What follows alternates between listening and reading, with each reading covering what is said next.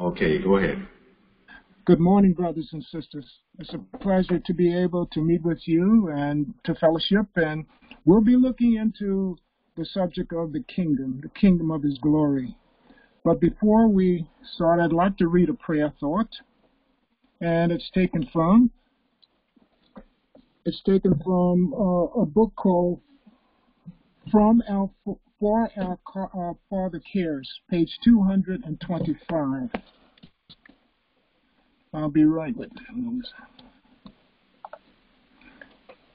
And it starts out as follows. Behold, the kingdom of God is within you. Luke 17:21. The government under which Christ lived was corrupt and oppressive. On every hand were crying abuses, extortion, intolerance, and grinding cruelty. Yet the Savior attempted no civil reforms. He attacked no national abuses, nor condemned the national enemies. He did not interfere with the authority of administration of those in power. He who was our example kept aloof from earthly governments, not because he was indifferent to the woes of the people, but because the remedy did not lie in merely human and external measures. To be efficient, the cure must reach men individually and must regenerate the heart. Some of the Pharisees had come to Jesus demanding when the kingdom of God should come. Luke chapter 17, verse 20. More than 3 years had passed since John the Baptist gave the message that like a trumpet call had sounded through the land. The kingdom of heaven is at hand, Matthew chapter 3, verse 2. And as yet, these Pharisees saw no indication of the establishment of the kingdom. Jesus answered, the kingdom of God cometh not with outward show, neither shall they say, lo here, or lo there. For behold, the kingdom of God is within you. The kingdom of God begins at the heart. Look not here or there for manifestations of earthly power to mark its coming. The works of Christ not only declared him to be the Messiah, but showed in what manner his kingdom was to be established. It comes through the gentleness of the inspiration of his word, through the inward working of his spirit, the fellowship of the soul with him who is its life. The greatest manifestation of its power is seen in human nature, brought to the perfection of the character of Christ. So our study today, by God's grace, will show that the glory is to manifest or reproduce the character of Christ in us, and that is done by a close connection relating between the Word and the working of the Holy Spirit with the individual. So at this time, we can have a word of prayer before we start in our study. Our Father who art in heaven, hallowed be thy holy name. Thy kingdom come, thy will be done in earth as it is in heaven. Lord, we thank you for this privilege to come before the feet of your throne at this hour on this thy holy Sabbath. We thank you for your keeping grace and the ministry of your Holy Spirit and holy angels to guide us into all understanding and righteousness. So, Lord, as we come before you at this hour, please bless us with a deeper and clearer understanding and also a desire to confess and repent of our sins and make your kingdom and your righteousness our first order of life. In Jesus' name we pray. Amen.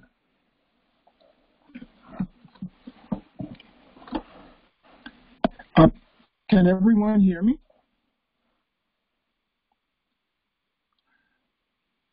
Okay, I'll continue on. The establishment of the kingdom of glory.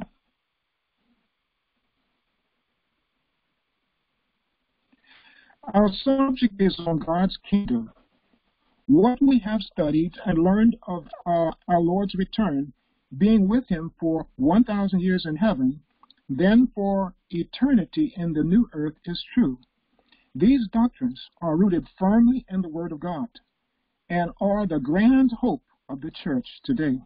However, there is one aspect of the subject that we have overlooked. We will be looking at that aspect of the kingdom and how it will impact us today. Let us consider this statement by the pen of inspiration found in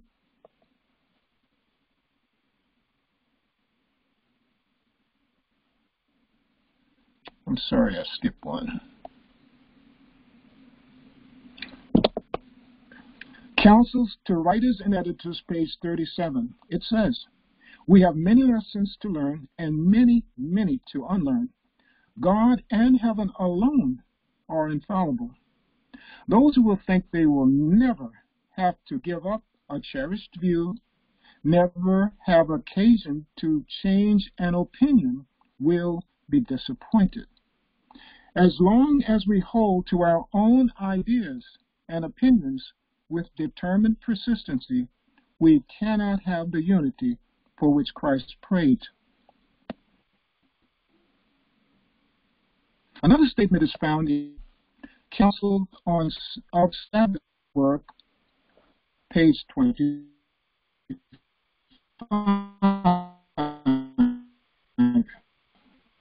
There is yet much precious truth to be revealed to the people in this time of peril and darkness. But it is Satan's determined purpose to prevent the light of truth from shining into the hearts of men. If we would have the light that has been provided for us, we should show our desire for it by diligently searching the Word of God. Precious truths that have long been in obscurity are to be revealed in a light which will make manifest their sacred worth. For God will glorify his word, that it may appear in a light in which we have never before beheld it.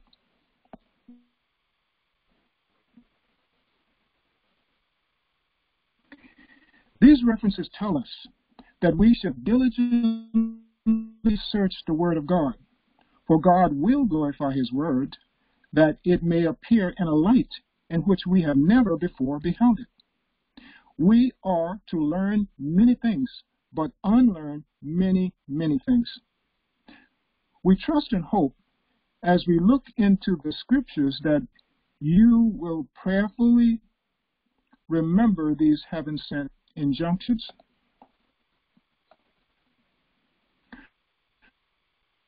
To begin our study, let us turn to Isaiah chapter 9, verses 6 and 7, and we read as follows. For unto us a child is born, unto us a son is given, and the government shall be upon his shoulder, and his name shall be called Wonderful, Counselor, the Mighty God, the Everlasting Father, the Prince of Peace. Of the increase of his government and peace there shall be no end, upon the throne of David and upon his kingdom, to order it and establish it with judgment and with justice from henceforth even forever. The zeal of the Lord of hosts will perform this.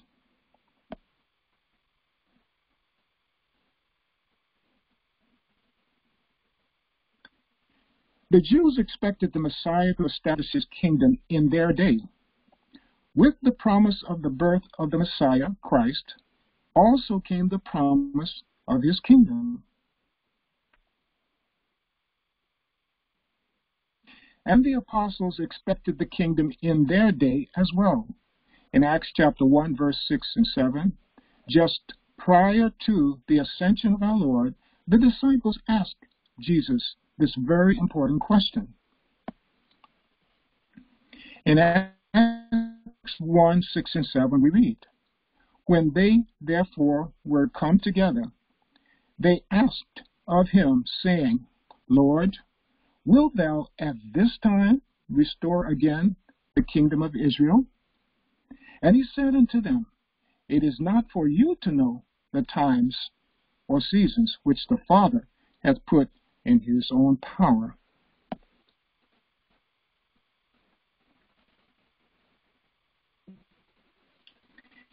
In this passage, the Lord did not say that the kingdom was not to be established, but that it was not for them to know the times and the seasons. The Jews and the apostles had studied this promise and were expecting Christ to set up his kingdom at that time. This indicates that the kingdom was not to be established in the time of the apostles, but when the time was right, it would be. I'd like to pause at this junction. Are there any questions or comments before we go on?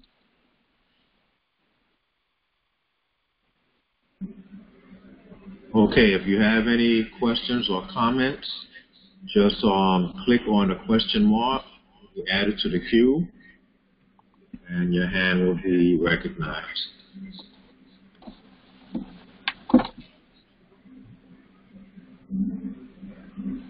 If you dialed in, *6,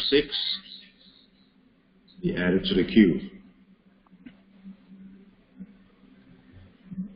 Okay, I guess we have no hands, no questions, no comments, so we can continue. Okay, we'll continue on.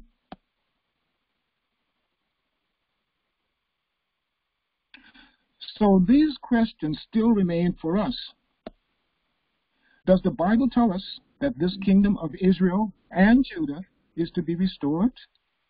Does the Bible tell us when God's kingdom of glory is to be established? Does the Bible tell us where it is to be located and what the purpose for it?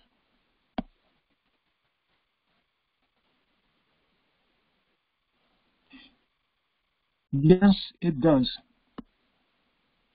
To find our answer, let us start Daniel chapter 2. This again is a common pass to us, but there are some things here that we may have missed in our previous study of Daniel 2. In Daniel 2, verses 41 to 43, we read, "And whereas thou sawest the feet and toes, part of potter's clay and part of iron, the kingdom shall be divided. But there shall be in it of the strength of the iron, as much as thou sawest that the iron mixed with miry clay. And as the toes of the feet were part of iron and part of clay, so the kingdom shall be partly strong and partly broken. And whereas thou sawest iron mixed with miry clay, they shall mingle themselves with the seed of men, but they shall not cleave one to another, even as iron is not mixed with clay." We recognize this passage as applying to our present time. The 10 toes represent the political powers in our day. Some are strong like iron, and others are weak as clay. In 1 Testimony, page 360, paragraph 3, we read, "We need not and cannot expect union among the nations of the earth. Our position in the image of Nebuchadnezzar is represented by the toes in a divided state and of a crumbling material that will not hold together."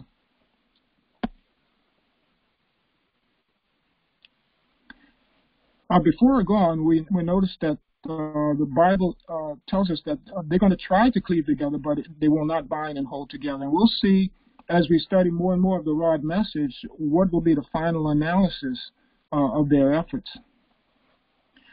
Let us now read Daniel chapter 2, verse 44, which says, "And in the days of these kings shall the God of heaven set up a kingdom, which shall never be destroyed. And the kingdom shall not be left to other people, but it shall break in pieces and consume all these kingdoms, and it shall stand forever."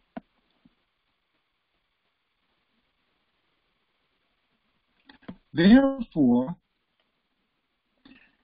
we conclude that the promise to restore the kingdom to Israel is to be fulfilled during the time of the 10 toes, not before or after. That means during our present world.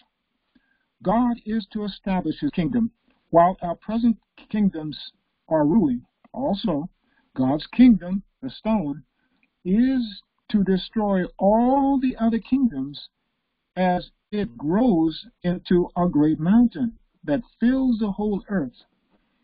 Daniel chapter 2, verse 35.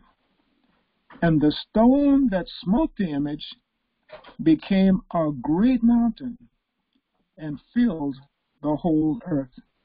But before we go on to our next reading, we see, when you look at the entirety of God's plan for the earth, as mentioned in Genesis chapter 1, verse 28, it was God's intent that the earth should be populated with godly creatures.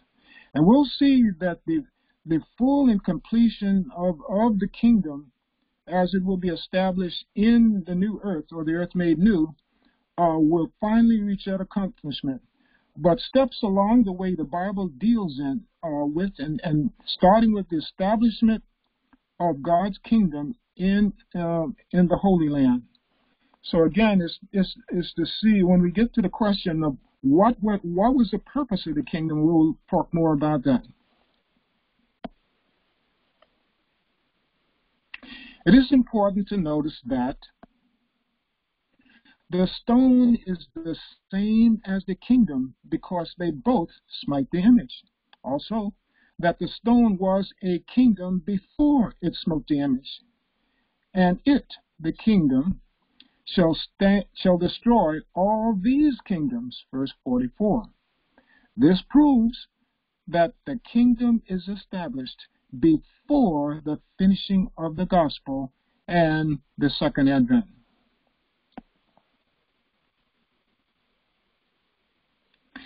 Evidently, the early pioneers believed that God was going to set up his kingdom prior to the destruction of earthly kingdoms, which James White wrote in the book Adventism on page 82 and 86.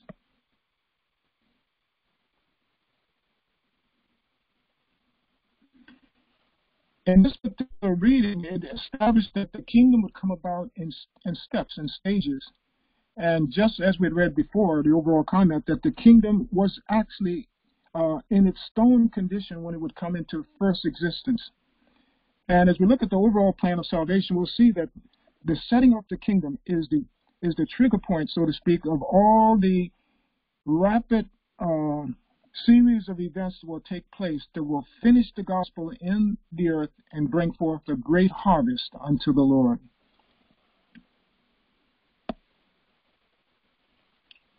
The establishment of the eternal kingdom is by a succession of events, the first of which occurs prior to the destruction of earthly governments, page 82.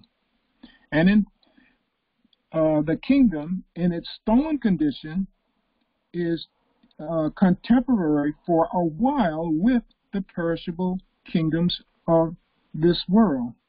Hence it is said that it shall break in pieces and consume all these kingdoms.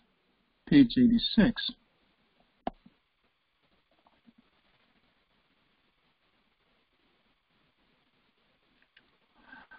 Why would God want to establish his kingdom on earth before he comes? To answer this question, let's read Prophet and Kings page 19. The children of Israel were to occupy all the territory which God appointed them. Those nations that rejected the worship and service of the true God were to be dispossessed. But it was God's purpose that by the revelation of his character through Israel, men should be drawn to him. To all the world, the gospel invitation was to be given. Through the teaching of the sacrificial service, Christ was to be lifted up before the nations, and all who would look unto him should live. All who, like Rahab the Canaanite and Ruth the Moabitess, turned from idolatry to the worship of the true God, were to unite themselves with his chosen people. As the numbers of Israel increased, they were to enlarge their borders until their kingdom should embrace the world. But ancient Israel did not fulfill God's purpose.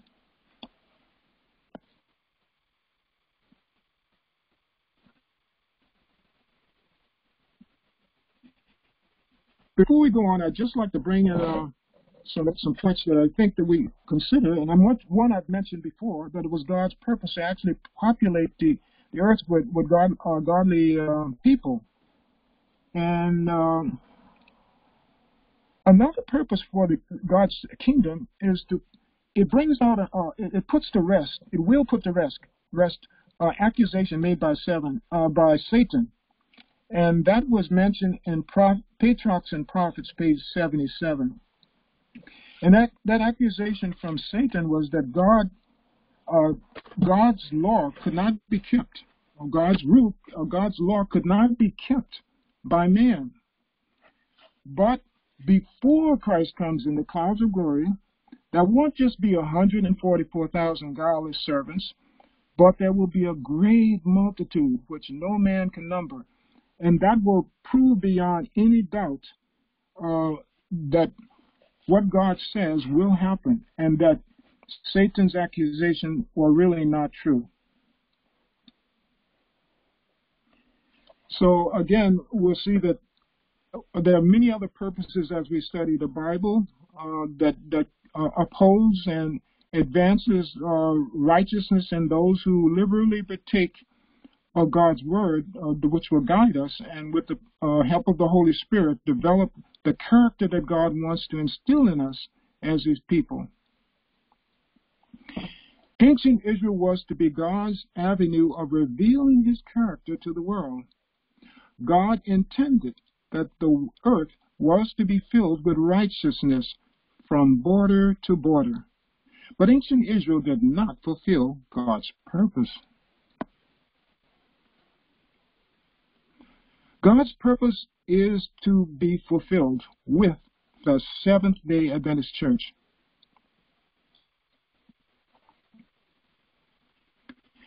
That which God purposed to do for the world through Israel, the chosen nation, he will finally accomplish through his church on earth today. Never has the Lord been without true representatives on this earth who have made their interests their own, his interests their own. These witnesses for God are numbered among the spiritual Israel, and to them will be fulfilled all the covenant promises made by Jehovah to his ancient people. Prophet and Kings, page 713. I'd like to pause at this juncture and see if there's any comments before we go on, or questions. Okay, if you have any comments or questions, just hit the question mark on the lower left-hand portion of your screen if you joined by internet. If you dialed in, dial *6 and you'll be added to the queue. All right, so we have one hand here. Yes, Brother Robert, could you tell me the prayer thought? Would you What was repeat? the prayer thought? What was the prayer thought? Where the prayer was taken from, actually? Okay, the prayer thought was taken from a book called Where Our Father Cares. It's on page 225.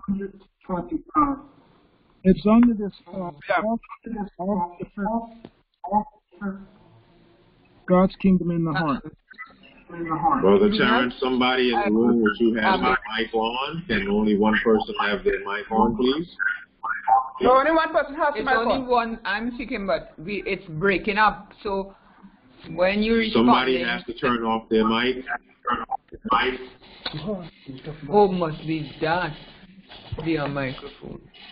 Thing- Or the speaker, whatever it is that you're using.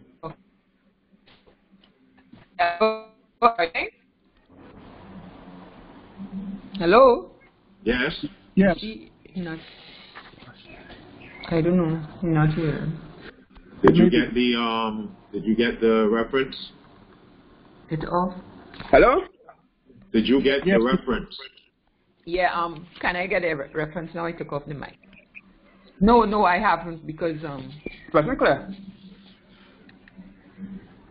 Brother Dwight, can you repeat the reference, please? Okay. The reference was taken from For Our Father Cares, a book called For Our Father Cares by Sister White, page 225. And that's for August the 1st. Could you say it again? A car was passing and. Okay. The prayer thought is taken from a book by Sister White called For Our Father Cares, page 225, and it's under August the 1st. August the 1st. Okay, thank you. He's breaking up a lot. I don't know if you're breaking up. He's breaking up.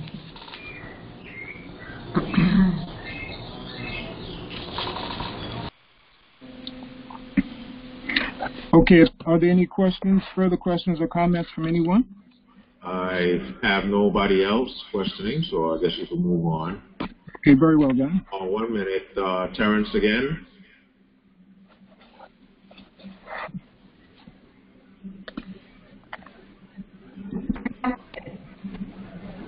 Brother Terrence. No, I pressed by mistake. I just put back on the speaker and it came back on automatically. Okay. Okay, you can go ahead. Okay, I'll go ahead.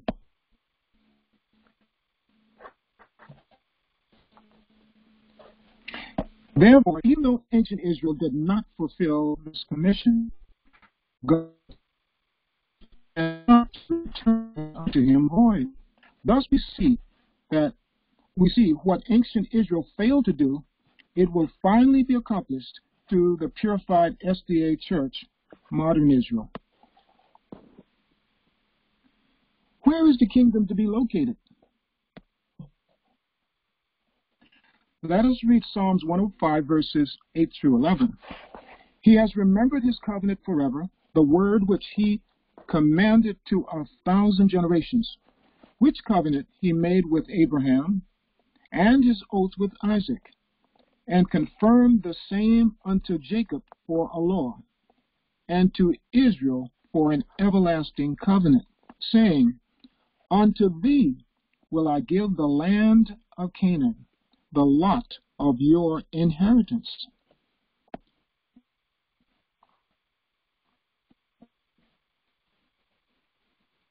These verses describe that the covenant is and definitely reveals that God will remember it forever. The covenant states that unto thee I give the land of Canaan. The place where the kingdom is to be established then is in Palestine.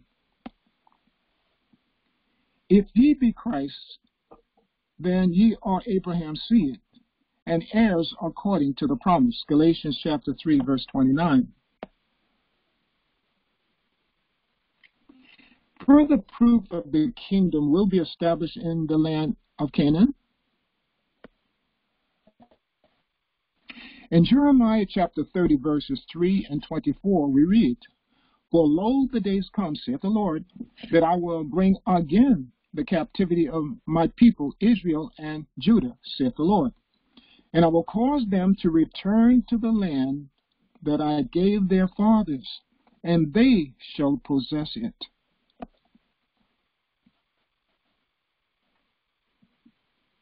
When is this kingdom going to be established? Verse 24, "The fierce anger of the Lord shall not return until he have done it, and until he hath performed the intents of his heart. In the latter days ye shall consider it."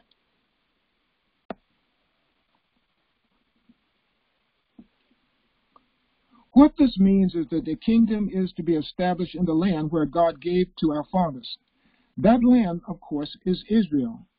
This promise of restoration is unconditional, and it includes the return of Israel and Judah, all 12 tribes, to the land of their fathers, Canaan or Palestine. We are also told that this is to be fulfilled in the latter days. Verse 24.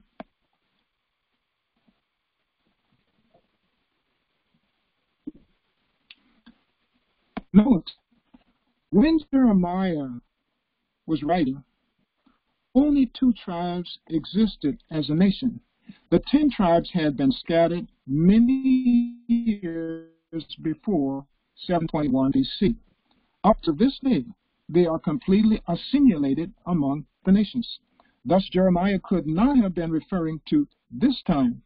Neither could his prophecy be speaking of the identifiable Jews of today, found in Palestine and other parts of the world, since they too are descendants of the 2 tribes, Judah. Jeremiah refers to all 12 tribes returning to the land of promise.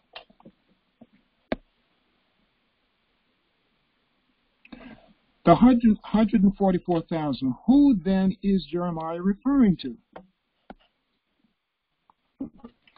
The 144,000, they are the ones found to be from the 12 tribes of Israel. Revelation 7, verses 5 through 9. Of the tribe of Judah were sealed 12,000. Of the tribe of Reuben were sealed 12,000. And of the tribe of Gad were sealed 12,000. And so on.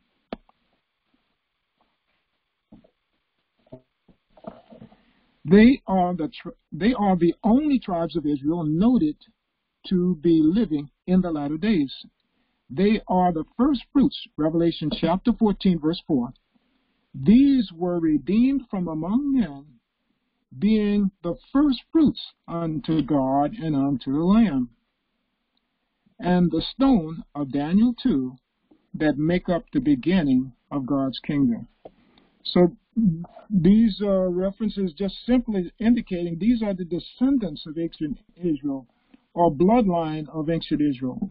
Now, God has a perfect record in heaven, and he knows when everybody was born. He even knows the number of the hairs on their head. So there's proof positive in the Bible that this is rock solid in terms of the descendants of ancient Israel.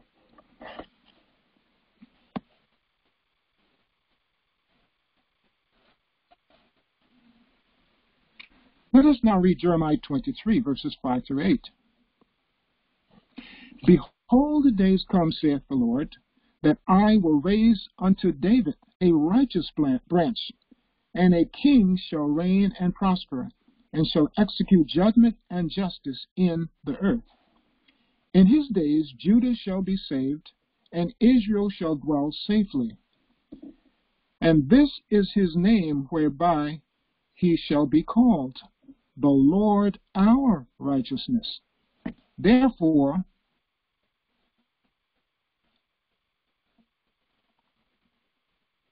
behold, days come, saith the Lord, that they shall no more say, the Lord liveth, that brought up the children of Israel out of the land of Egypt. But the Lord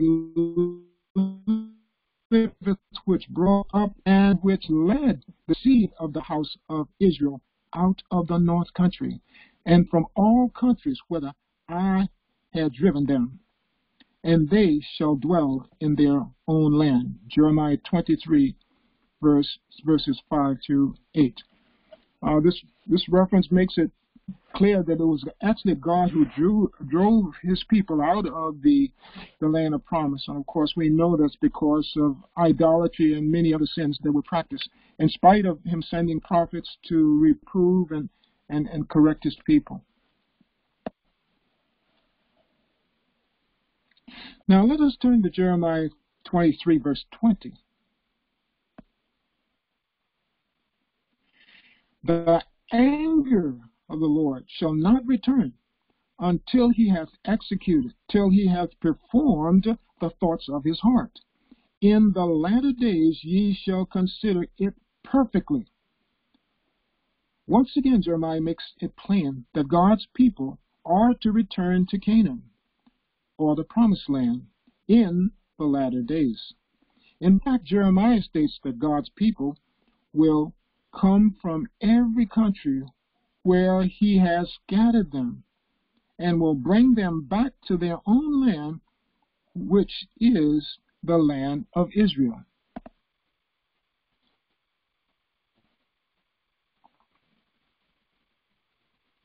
The same truth is brought to view in chapter 3, verses 4 and 5, which says, For the children of Israel shall abide many days without a king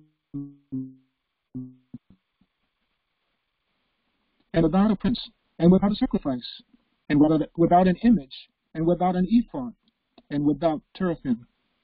Afterward shall the children of Israel return, and seek the Lord their God, and David their king, and shall fear the Lord and his goodness in the latter days.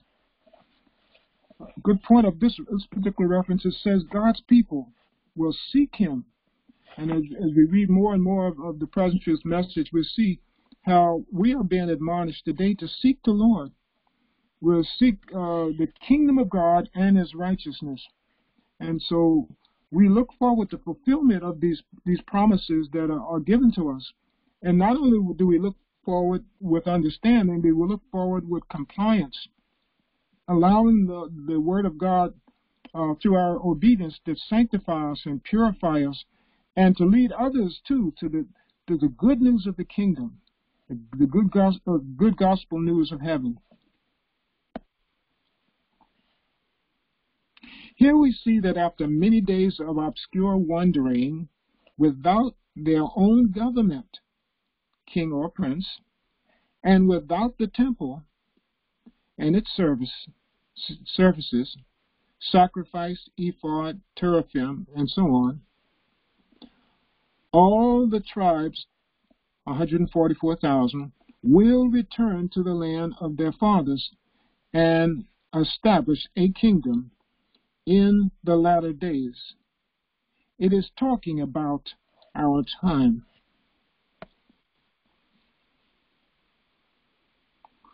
We've heard Jeremiah's testimony as well as Hosea's. Now let us look at Isaiah. Isaiah will not only tell us when the kingdom is to be established, but also who are its subjects and what it will be like. Let us read what Isaiah says in chapter 11. Isaiah chapter 11, verses 1 through 5 reads, And there shall come forth a rod out of the stem of Jesse, and a branch shall grow out of his roots. And the Spirit of the Lord shall rest upon him, and the Spirit of wisdom and understanding, the Spirit of counsel and might, the Spirit of knowledge and of fear of the Lord, and shall make him of quick understanding in the fear of the Lord, and he shall not judge after the sight of his eyes, neither reprove after the hearing of his ears. But with righteousness shall he judge the poor, and reprove with equity the meek of the earth. And he shall smite the earth with the rod of his mouth, and with the breath of his lips shall he slay the wicked. And righteousness shall be the girdle of his loins, and faithfulness the girdle of his reins. Isaiah chapter 11, 1 through 5. This, of course, speaks of the branch. Jesus is the branch, the one who is to do all these wonderful things. Now let us read verses 6 through 12. The wolf shall dwell with the lamb, and the leopard shall lie down with the kid, and the calf and the young lion and the fatling together. And a little child shall lead them. And the cow and the bear shall feed. Their young ones shall lie down together, and the lion shall eat straw like the ox. And the sucking child shall play on the hole of the asp, and the weaned child shall put his hand on the cockroach's den. They shall not hurt nor destroy in all my holy mountain, for the earth shall be full of the knowledge of the Lord, as the waters cover the sea. In that day there shall be a root of Jesse, which shall stand as an ensign of the people. To it shall the Gentiles seek, and his rest shall be glorious. And it shall come to pass in that day that the Lord will set his hand again the second time to recover the remnant of his people, which shall be left from Assyria and from Egypt, and from Patros, and from Cush, and from Elam, and from Shinar, and from Hamath, and from the isles of the sea. And he shall set up an ensign for the nations, and shall assemble the outcasts of Israel, and gather together the dispersed of Judah from the four corners of the earth. I think we'll pause at this juncture and see if there are any comments or questions on what we've gone over. Okay. We have another hand here.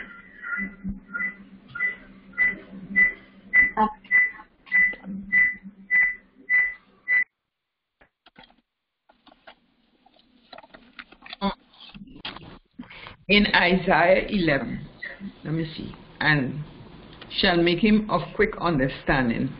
All the time it refers to he and him, where the Lord said that he will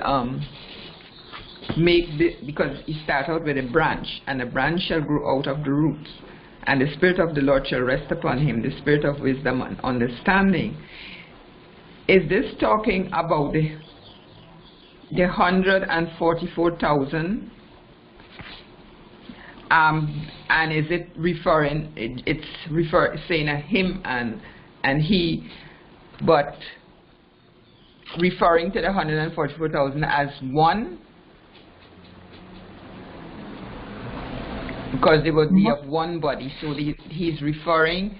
So the him and the he is referring to this group of this body of righteous people that God is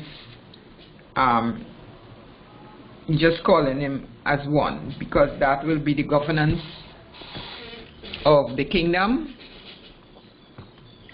In the context I'm trying to understand, because it doesn't mention, and we know that it is, in the end he says he will bring this branch out of Judah, so we know that it's the 144,000, but it just refers to he and him when it's speaking of all the different things that will happen. In the context, it's my understanding he's actually, Isaiah is speaking of Christ himself. Now we know the of Christ will perfectly reproduce in the 140,000, but But my understanding focus is actually on Christ himself. Oh gosh. Google.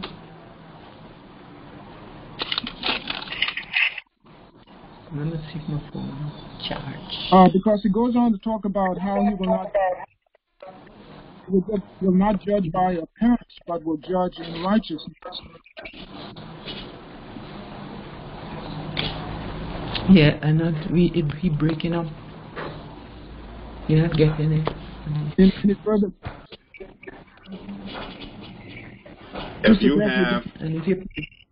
If two of you have your mic on, one of you need to turn it off.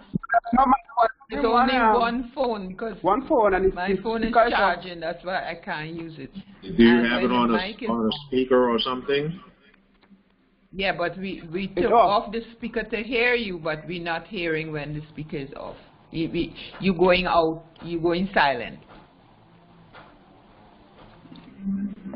Okay. Can you repeat, Brother Dwight? Yeah. Yes. Did that answer your question, Sister Des, or did I share any light on? I didn't get any answer. That's what I'm saying. I didn't hear your answer. It's just the beginning. In the context of Isaiah chapter 11, the he here mentioned, the main focus here is referring to Christ. Okay? And because it said, we know that Christ is the branch. Okay? And though his character will be perfectly reproduced in the 144,000, which will be the kingdom in its infancy,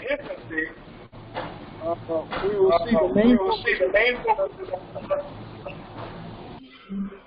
One minute. Okay. While Brother Dwight is answering, Brother Terrence, can you mute your mic until you're ready to speak again? Okay.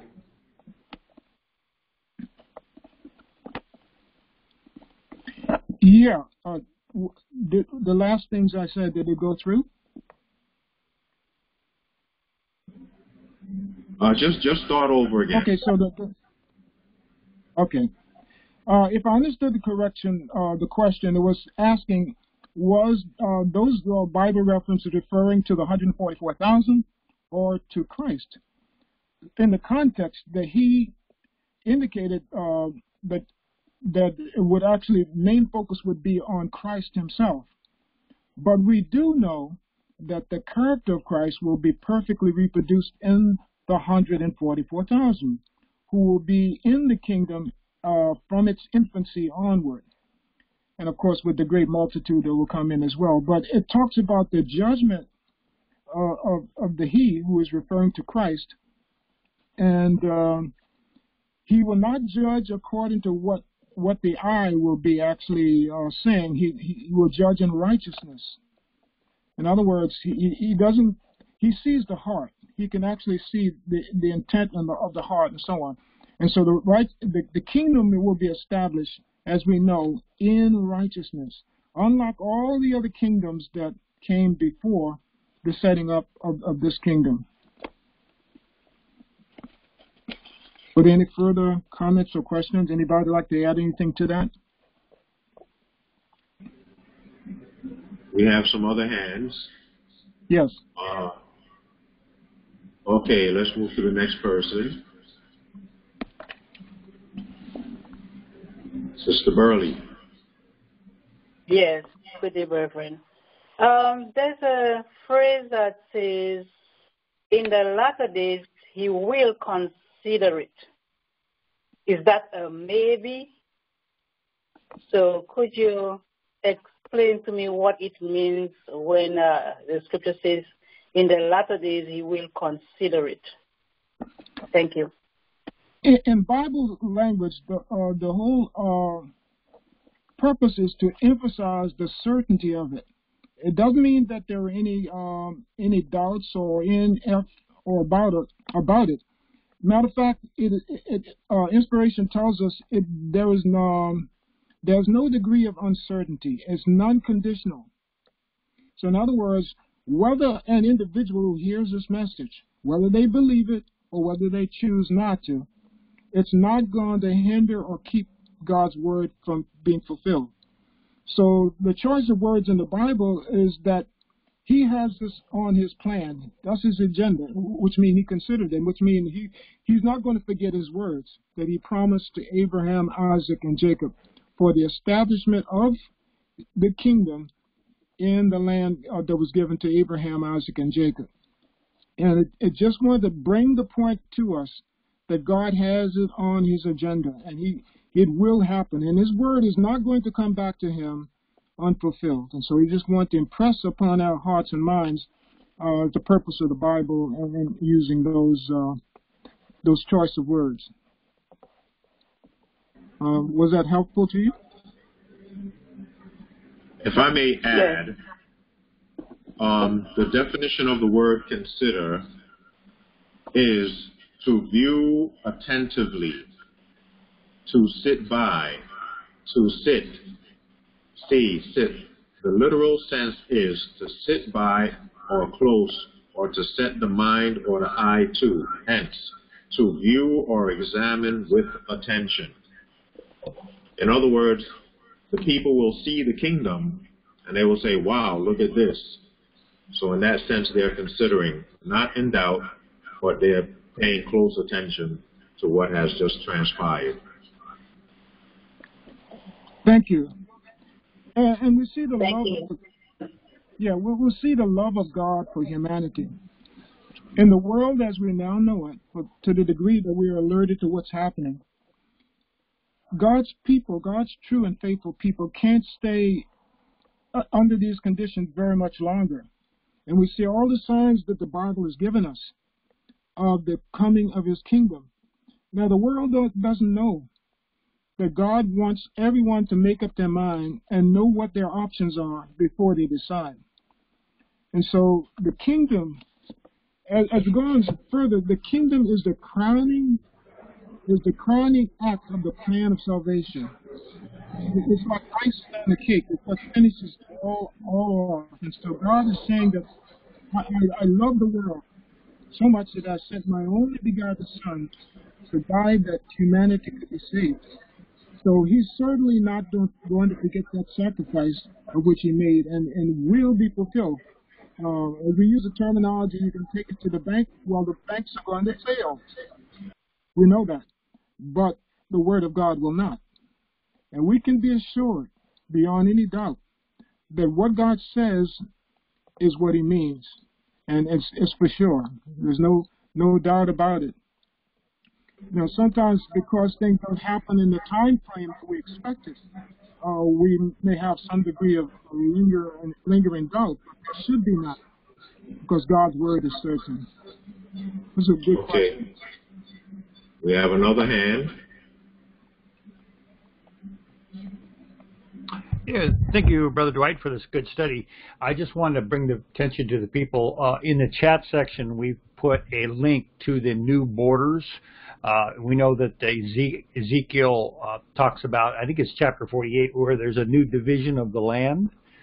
And so if anybody wants to see that new division as opposed to the old borders, they can click that link in the chat section. Thank you, Brother Rob. We'll be touching a little bit on that as well. Often when we share the subject of the kingdom with our brothers and sisters, owing to their lack of understanding and not following on in the Bible with understanding, and what has not been taught to them, and sometimes in some cases, I've heard people in leadership position insinuate, if not come right out and say, that it's impossible for man to keep God's law. Just do the best you can. Well, they fail to harmonize the truth of the Bible, that is through Christ that we can do all things. And that's not emphasized, which would bring about a change of heart. And those things that are impossible to man, all things are possible through God. So that's a very good point. Also, when we share this particular subject, which is somewhat advanced, maybe for our Laodicean brethren, is that we kind of need to take a little time and go through not only the biblical facts, but also reason, because as we just read here in chapter 11, that it talks about 3 categories of children, okay? Sucking child, weaned child, and young child. And some believe that in the earth made new there will be children, but this is not in accordance to the sure word of prophecy. Sister White comments on that. And she tells us that anyone who really believes the Bible, the word of prophecy, cannot hold that view. So, and also we read very closely in these verses that God will bring people into the kingdom while it's established. And this must happen before probation for the world closes. It cannot be after Christ has placed down the censer and closed probation for the world. So these and other kindred facts that we can leave with those that we share the good news of the kingdom. And again, the kingdom truly is good news. You know, the world in general has no hope. They hope to run off to some obscure place on the planet and maybe grow their own food or whatever, you know, but they don't know of the kingdom. They don't know of the righteousness of Christ. So it is God's purpose through us. This is our mission. It's not just our own soul salvation that is at stake, but a lot of people who will be looking to the 144,000 as an example of what Christ can do, what God can do through us, if we would totally surrender ourselves to Him and follow Him. Is there another question or comment? There are no more. You can move on. As Adventists, we have always understood those verses to apply to the new earth, but this has to be pre-millennial.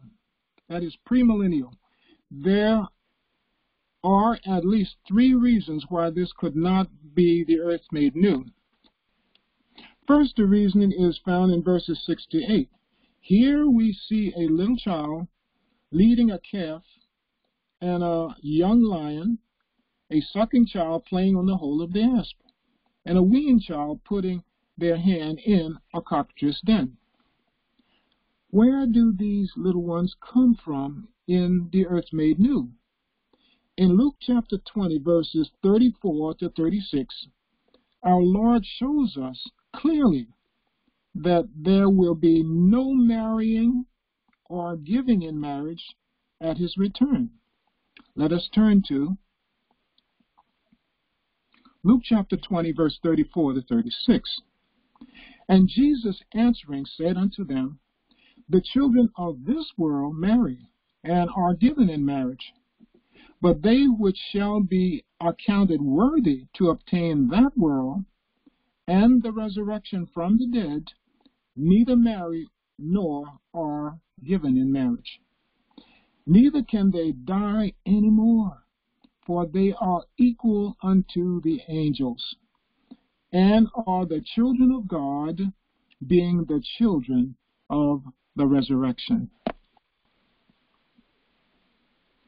God's word here is making it plain that there cannot be any marriages or deaths after Jesus comes.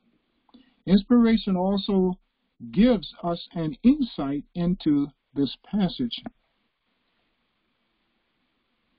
In One Selected Messages, page 172 and 173, we read,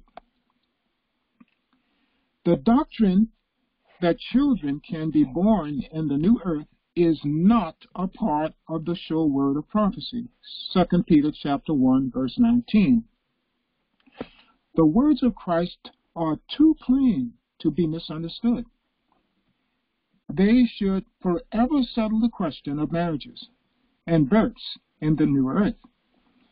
Neither those who shall be raised from the dead, nor those who shall be translated without seeing death will marry or be given in marriage.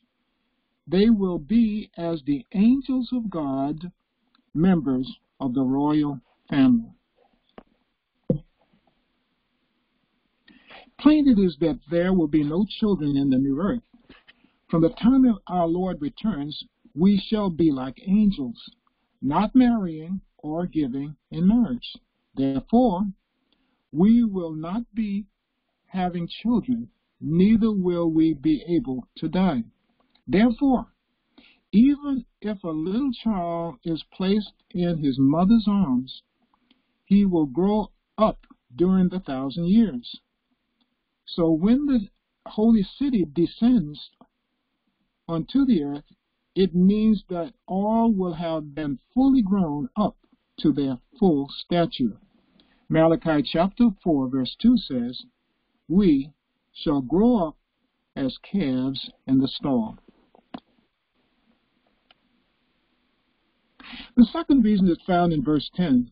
Notice what it says. And in that day, what day? The day when the wolf is dwelling with the lamb, the day when the little child is playing with the asp, in the day when the fatling and the calf and the lion and the leopard are all playing together. It says, "In that day there shall be a root of Jesse, which shall stand for an ensign of the people. To it shall the Gentiles seek, and his rest shall be glorious." Here we notice that the kingdom is to be an ensign or a standard to the world. It says that the Gentiles, or strangers and unbelievers, will seek it. The fact is that there will be no Gentiles seeking admission into heaven or the new earth after Jesus comes. But there can be Gentiles before Jesus returns. Thus, Isaiah 11 must be before Jesus returns. So with Bible facts, we see this is very strong factual reasoning based on what the Bible is saying. The third reason is found in verse 11 that says, "And it shall come to pass in that day that the Lord shall set his hand again, the second time, to recover the remnant of his people, which shall be left from Assyria, and from Egypt, and from Patros, and from Cush, and from Elam, and from Shinar, and from Hamath, and from the isles of the sea." No such gathering will take place in heaven or the new earth. The Lord, through the prophet Isaiah, shows that he will gather people from all over the world.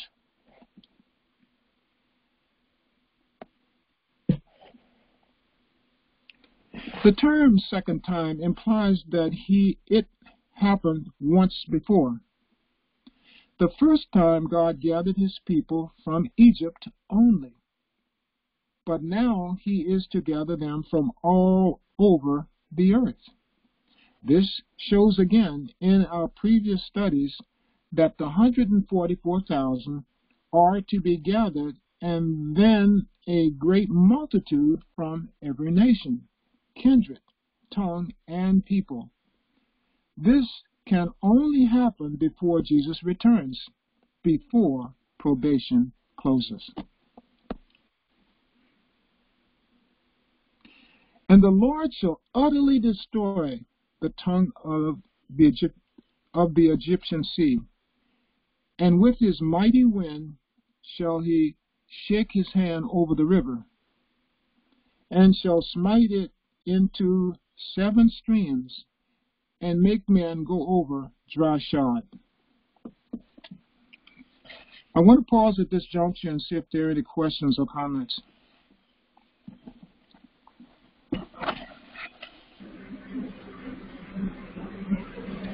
Okay, we have one hand here. Oh, hi. Happy Sabbath. Happy Sabbath. Brother Dwight, you read somewhere that you said that a little child shall put his hands in the mouth of a lion or whatever, something like that. Yes. But you didn't, and then you went on to read about how we will not be given in marriage in the and all of that. I just wanted to know, but did you clarify where exactly these children were? Were these children in the new earth? I didn't really get that part. Okay. The line of reasoning. Don't mute me yet, brother. Don't mute me yet. Go ahead. Yes. The line of reasoning that in Isaiah chapter 11, it clearly shows these three level of children from the second to the young child. And the question is this kingdom spoken of in Isaiah 11, is that before the millennium or after millennium? And also, is it before probation closes? Now, after the millennium, and the earth made new is eliminated because there will be no children born, or no one of those who will be saved will die after Christ comes, when Christ comes. Okay? So that points back to these children must be in the in probationary time, and also must be before the millennium. Okay? Did you follow that? The line of reasoning? Yes, but is there anything like that can concrete that with like something that you can refer to say, okay, this is why I gave that reasoning? Okay, we looked at one selected messages page. What was it? Page 172 and 173, and that points out the fact that there will be no births or marrying in the earth made new. So that's telling us that, seeing that there's no marrying and birth, these children could not be, in Isaiah 11 that is spoken of, could not be in the earth made new, but must be before Christ comes. Okay. And then my next question is that, so since we were going to be like angels, I just wanted to ask that, because just a thought that ran through my mind. Was Adam and Eve like angels?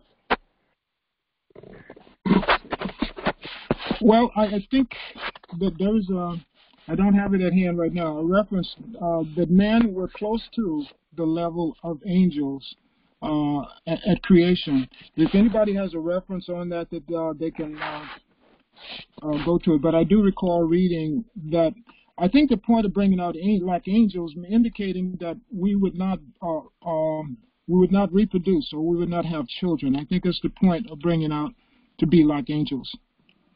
All right, I understand that, but remember, I'm not. It's not that I'm advocating that there will be. I'm just trying to reason in my head certain things. Okay. Yes. If that Adam and Eve were, the fact that Adam and Eve were created, and God is actually trying to bring us back to the original, which is back to everything being perfect.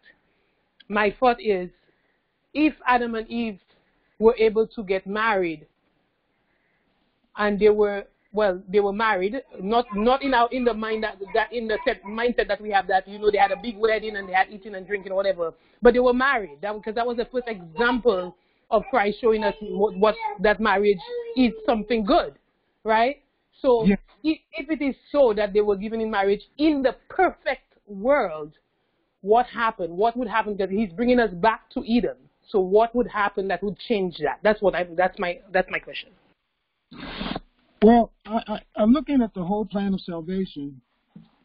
I come to the understanding that in the kingdom, there won't be subdivisions or families as we know it here, but the whole body of believers, of faithful believers, are going to be one family. So we wouldn't look for division of families as we now see it. Brother Terry, did you want to make any comments on that?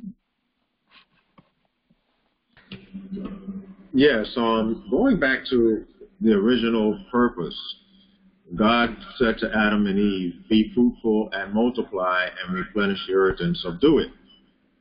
You touched on it earlier, that God intended that the earth to be filled with righteous people. So because sin entered the world, those who are born are now no longer born righteous, and therefore that's why preaching becomes necessary, to select the righteous from the unrighteous. So by the time Christ comes the second time, those who are resurrected as well as those who are alive will now have fulfilled God's original plan to fill the earth with righteous people. And so there will no longer be the need to reproduce. And that's why everyone will be as angels, neither marrying nor given in marriage. Thank you.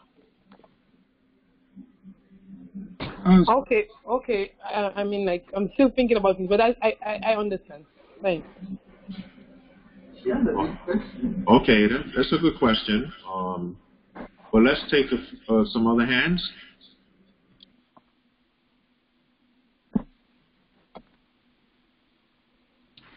Yeah, I just wanted to make a comment about that picture that you put up there, Brother Dwight. I think that's a great picture, giving us some more ideas about the travel to the kingdom. We see that it says, make men go over dry shod. And so I think in the message, it's very important to remember that there will be just as a type where they came out of Egypt, they physically traveled to the kingdom. I think that this is very clear that we're going to make a physical travel to the kingdom as well in the latter days. That's my comment. Now, my question is, we know that the 200 million mentioned in Revelation 9, verse 16 and 18, and then you got the great multitude, and you got 144,000. The land of Israel is really not so big of area. How is this all going to fit in that area? Is there any place in the message that says that the land area will be expanded into Syria, into Egypt? In other words, in the old days, is that how we're to understand the size of the kingdom? That's a good comment, a good question, Brother Rob. I do recall a source of inspiration saying that there's indications that things are getting a little bit crowded here. And I don't remember exactly where that reference is, but I do remember hearing it. But as far as details showing boundaries, I've not come across anything that would help us in understanding that. But I think with the great number of coming into the kingdom, those who are laity and those who will help along with the 144,000 directly into the ministry, that space will become a challenge at some point in time. I think that's understandable. Yes, amen. I guess, one of the things that might be helpful for us is to research online the old day map of the land of Israel.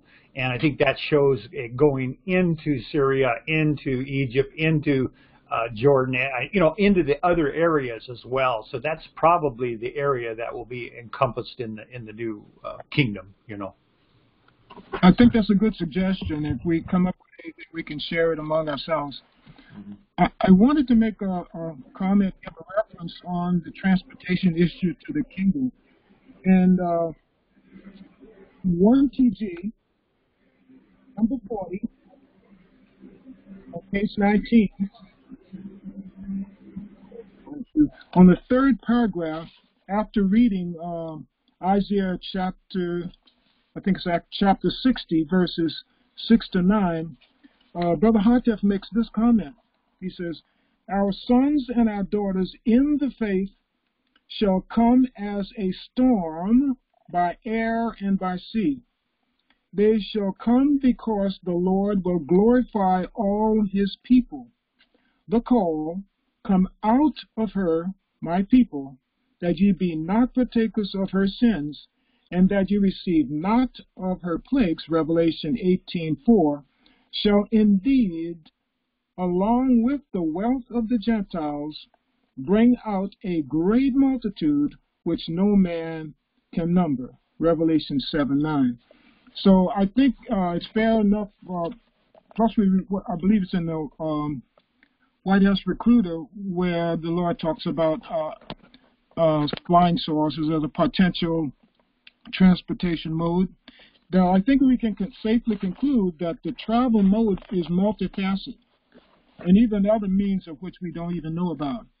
But people will be coming from all places on the planets, and so I think that time is going to be very fascinating and exciting for all of us who are found faithful. Amen. Amen. Amen. Okay, we have another 4 hands.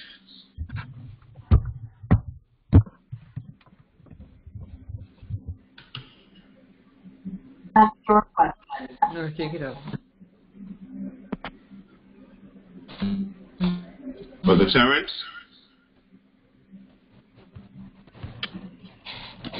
You raise your hand, Brother Terrence? You mean? Or Desiree? You hearing me? Yes, go ahead. Yes. I wanted to add to the answer in terms of the question as your sister asked about we becoming, about us being like angels. And in relation to Adam and Eve, if we're going to be going back to the same, that they were perfect, so they were, if we're going to go back to that same status. Now, as far as I understand from the scriptures, Adam and Eve were not the fulfillment of God's plan for the earth in terms of, in terms of everything, but they were like babes, even though they were adults. There was supposed to be a growth of God to fulfill God's plan, so that in that sense they were not perfect. They were not to the level yet. Sin came and marred that and prevented that, so that where we would finally come to would be not to their level. So we would be, because remember the word says they were made a little lower than, man was made a little lower than the angels. That's how they were made, but they were supposed to grow to a certain point. And there's a reference in the spirit of prophecy. I can't say where, but I heard it many times, that Mrs. White says that the 144, that when God would have accomplished his number, whatever that plan was, the reproduction of earth through Adam and Eve, had they not sinned, would have stopped. So, in other words, they did not get to that point of fulfillment. So when we now returning, would not be to that point either. It would be to the point where he had planned. So that is why we would be like angels, because we would have risen to that level which he had planned. I mean, the words are failing me to express it, but I think you get what I want to see, yes. But that is, in other words, we didn't reach up. God didn't get the opportunity to bring man, the same man that he created, good, very good, to the level is like a seed. It's good and perfect in its beginning, but it just didn't get to grow to that perfect, the end result. And that is why we will be that way. That's the difference then between Adam and Eve and the final course of God's creation. Thank you. Yeah, thank you, Sister Desiree. I think you brought out the point that God's purpose, his initial purpose, will then be fulfilled. So there's no need for, and basically Adam and Eve were actually the tools. When we read the seals, and we see the first seal, the white horse, and the man riding and having a bow and a crown upon his head and so on, that was the means of which God was his means or his tools by which he would, his purpose would be accomplished. And once it's accomplished, there's nothing needed beyond that. So I think you brought it out, clear for us to understand. Okay, we have a hand from, what's that, Oneida, Tennessee? 223-61. Hello, you may ask your question. Maybe you have your phone muted. The phone itself is muted. Yes, I had it muted. Thank you. Okay. Okay, I read something very interesting this morning in the Story of Redemption, and it says on page 58, the pure and lovely Garden of Eden, from which our first parents were driven, remained until God proposed to destroy the earth by a flood. God had planted that garden and specially blessed it, and in his wonderful providence he withdrew it from the earth, and he will return it to the earth again, more gloriously adorned than before when it was removed from the earth. God proposed to perceive a specimen of his perfect work of creation, free from the curse wherewith he had cursed the earth. So I thought that was interesting that the Garden of Eden was taken away, and it's going to be brought back to us. Thank you. You're welcome. Okay, so we'll take the next hand.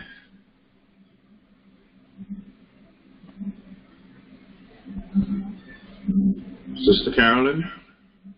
Yes, I was just on, our board meeting. In prophets and talk about purpose for to go there, and the number where they're held in world. God's purpose for Israel, prophets and kings, that what God do for Israel anciently, he to people to. So I would think that our band and not just be refined to what is termed, the land of Canaan. I don't think it will be even as small as it was in Israel's day, because you have an army of 200 million there, and well, each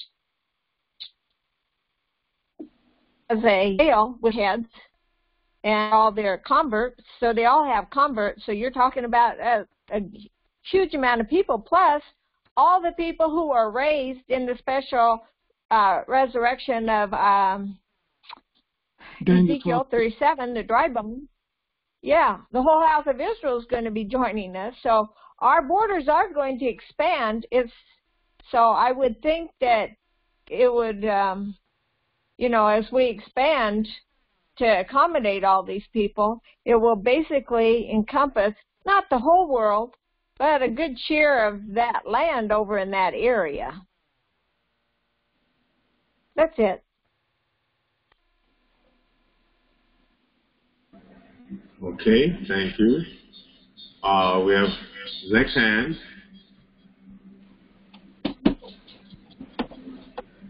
Yes? Yes, good morning. Two things. The Bible made it plain that when the stone hit the mountain, that stone is to become a mountain itself and fill the whole earth. So there would be no lack of space for God's people. There will be all righteous people in the earth at that time, but it shall not be only the land of Canaan. In fact, the whole earth would be the land of Canaan for God's people. And it has a direct statement. I was just looking for it. Don't remember exactly which book is the name, but I might find it before your program is finished, which said man was made to repopulate the earth. As you rightly say, God had in his mind just how he made a number of angels. We don't know the number. There should have been a number of human beings on earth. But because of sin, it didn't come about that way. But God is still going to have that number of persons that he wanted when everything is finished. That's my comment. Thank you, brother. I think the line of questioning was the closeness in the kingdom before Christ comes. Because of the great influx of those to be gathered, space will become a challenge at some point in time. But as you brought out in the Earth Made New, that will not be a challenge. Oh, I see. All right, we have a last hand here. Good morning, happy Sabbath. Happy Sabbath. I think it's in the answer book or track 4. I didn't look for it, but in one of the books, Brad Haddoff says, we must read every line carefully. Let not a word escape our attention. Amen. Now, when you read that God is going to bring his people to the land from different places, the word of God explains, and when you cited 1 TG 40, page 19, and it says who will be coming by air and by sea. It says, our sons and our daughters in the faith shall come as a storm by air and by sea. They shall come because the Lord will glorify all his people. This call, come out of her, my people, that ye be not partakers of her sins, and that ye receive not of her plagues, Revelation 18:4, shall indeed, along with the wealth of the Gentiles, bring out a great multitude which no man can number. So it is the great multitude that is coming by air and by sea. But Brother Haddoff tells us how the 144,000 is going to get there. In 1 TG 11, he says, be ready to board the chariot of God. He didn't just say a chariot. If he did say a chariot, we can say plane, and we can say car and bicycle and motorcycle. But he said, be ready to board the chariot of God. And he explains what the chariot is in White House Recruiter, page 10. He says, to be sure, Elijah called them chariots, but if they were not flying saucers of some type, how did it come to earth? So he tells us how we're getting there with the chariot of God, which some people call flying saucers. And then on page 11 of the White House Recruiter, he says, and if the flying saucers are indeed the Lord's, then what else are they come for but to deliver everyone whose name is found written in the book, Daniel 12:1, and to slay those who oppose them, Isaiah 66:16. So, brethren, don't let us confuse it. The great multitude is coming by air and by sea, and the 144,000 is going in the chariot of God, which is not bus and airplane. It is the chariots that Elijah saw in, and Brother Haddoff puts it, in 2 Kings 6:17. Thank you. Thank you, Sister Deborah. Yeah, that context does specifically talk about the great multitude of such. And in White House Recruiters 10 and 11, he said that it's not so much the concern of what they are, but what they will actually do, and that will provide transport for God's people. Also on the rod, there's a point where he stated that to be ready when the angels say all aboard. So let us strive to be ready. Praise the Lord. Okay, we can move on. Okay, continuing on. And there shall be a highway for the remnant of his people, which shall be left from Assyria, like as it was to Israel in the day that he came up out of the land of Egypt. Isaiah 11, verses 15 and 16. The kingdom and the new heart experience. In Ezekiel 36, verses 17 to 37, we read, Son of man, when the house of Israel dwelt in their own land, they defiled it by their own way and by their doings. Their way was before me as the uncleanness of a removed woman. Therefore, I poured my fury upon them for the blood that they had shed upon the land, and for their idols wherewith they had polluted it. And I scattered them among the heathen, and they were dispersed through the countries according to their way and according to their doings I judged them. And when they entered unto the heathen, whither they went, they profaned my holy name when they said to them, These are the people of the Lord, and are gone forth out of his land. But I had pity for mine holy name, which the house of Israel had profaned among the heathen, whither they went. Therefore say unto the house of Israel, Thus saith the Lord God, I do not this for your sakes, O house of Israel, but for mine holy name's sake, which ye have profaned among the heathen, whither ye went. And I will sanctify my great name, which was profaned among the heathen, which ye have profaned in the midst of them. And the heathen shall know that I am the Lord, saith the Lord God, when I shall be sanctified in you before their eyes. For I will take you from among the heathen, and gather you out of all countries, and will bring you into your own land. Then will I sprinkle clean water upon you, and ye shall be clean from all your filthiness, and from all your idols will I cleanse you. A new heart also will I give you, and a new spirit will I put within you. And I will take away the stony heart out of your flesh, and I will give you an heart of flesh. And I will put my spirit within you, and cause you to walk in my statutes. And ye shall keep my judgments and do them. And ye shall dwell in the land that I gave your fathers. And ye shall be my people, and I will be your God. I will also save you from all your uncleanness. And I will call for the corn, and will increase it, and will lay no famine upon you.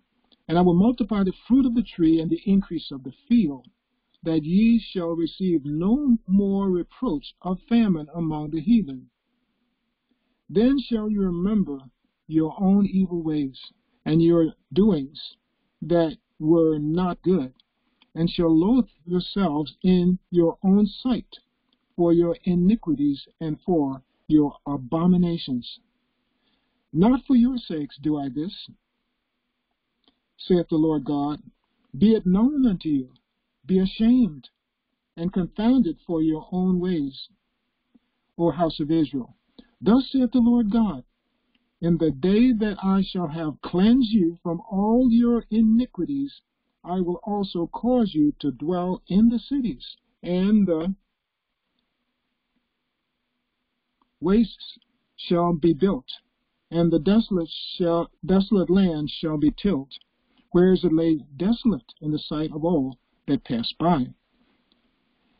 And they shall say, This land was desolate, is become like the Garden of Eden, and the waste and desolate and ruined cities are become fenced and are inhabited. When then the heathen that are left around about you shall know that I, the Lord, built the ruined places, and plant that was desolate. I, the Lord, have spoken it, and I will do it. Thus saith the Lord God, I will yet for this be inquired of by the house of Israel, to do it for them. I will increase them with men like a flock. Ezekiel chapter 36, verses 17 to 37. The key thoughts that we should keep in mind are these. There is no condition to this promise. God is doing it because he had pity for his name's sake. Verse 22 and 23. I, the Lord, have spoken it, and I will do it. Also, when God takes us back, he will cleanse us from all our filthiness and idols. He will give us a new heart verse 25 and 26. This has not yet happened.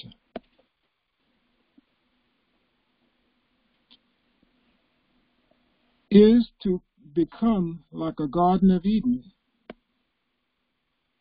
He will take us back to the land that he gave to our fathers, ancient Israel. And we will dwell in the cities, and the wastes shall be built, and the desolate land shall be tilled. It will be like the Garden of Eden. Ezekiel chapter 36, verse 28, and verses 33 to 35. Note, heaven has no waste places that need to be built up, or desolate lands or ruined cities. Also, the heathen will not be in heaven. Ezekiel 36:24.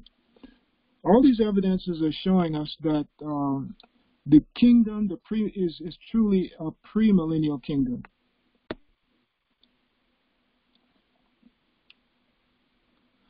What the Lord says, he means. The Lord says he will do it for Israel when they inquire of him. He will also add to their numbers flocks of men, verses 37 and 38. Before I go on, I don't think any one of us can wrap our head around what it means for just 1 million of individuals, and we do not know the number that will be coming into God's kingdom. But we do know that God wants to give everybody on the planet an option before they make up their decisions to take the mark of the beast or to be a part of his holy kingdom. So clearly then, this prophecy will happen while probation is still opened and cannot be either heaven or the new earth.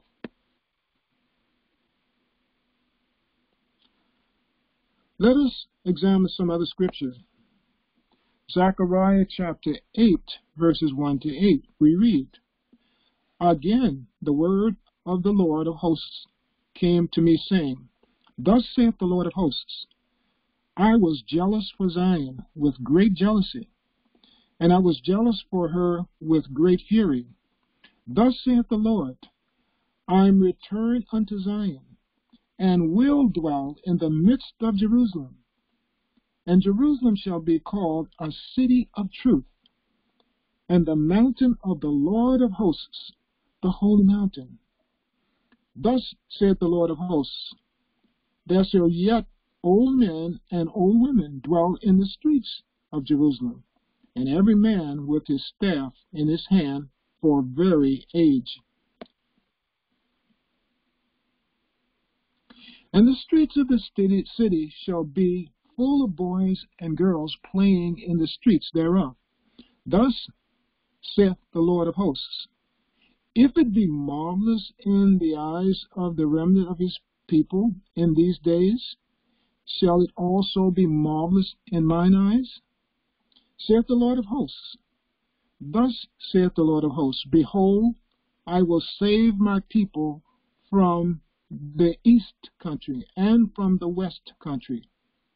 I will bring them, and they shall dwell in the midst of Jerusalem, and they shall be my people, and I will be their God, in truth and in righteousness.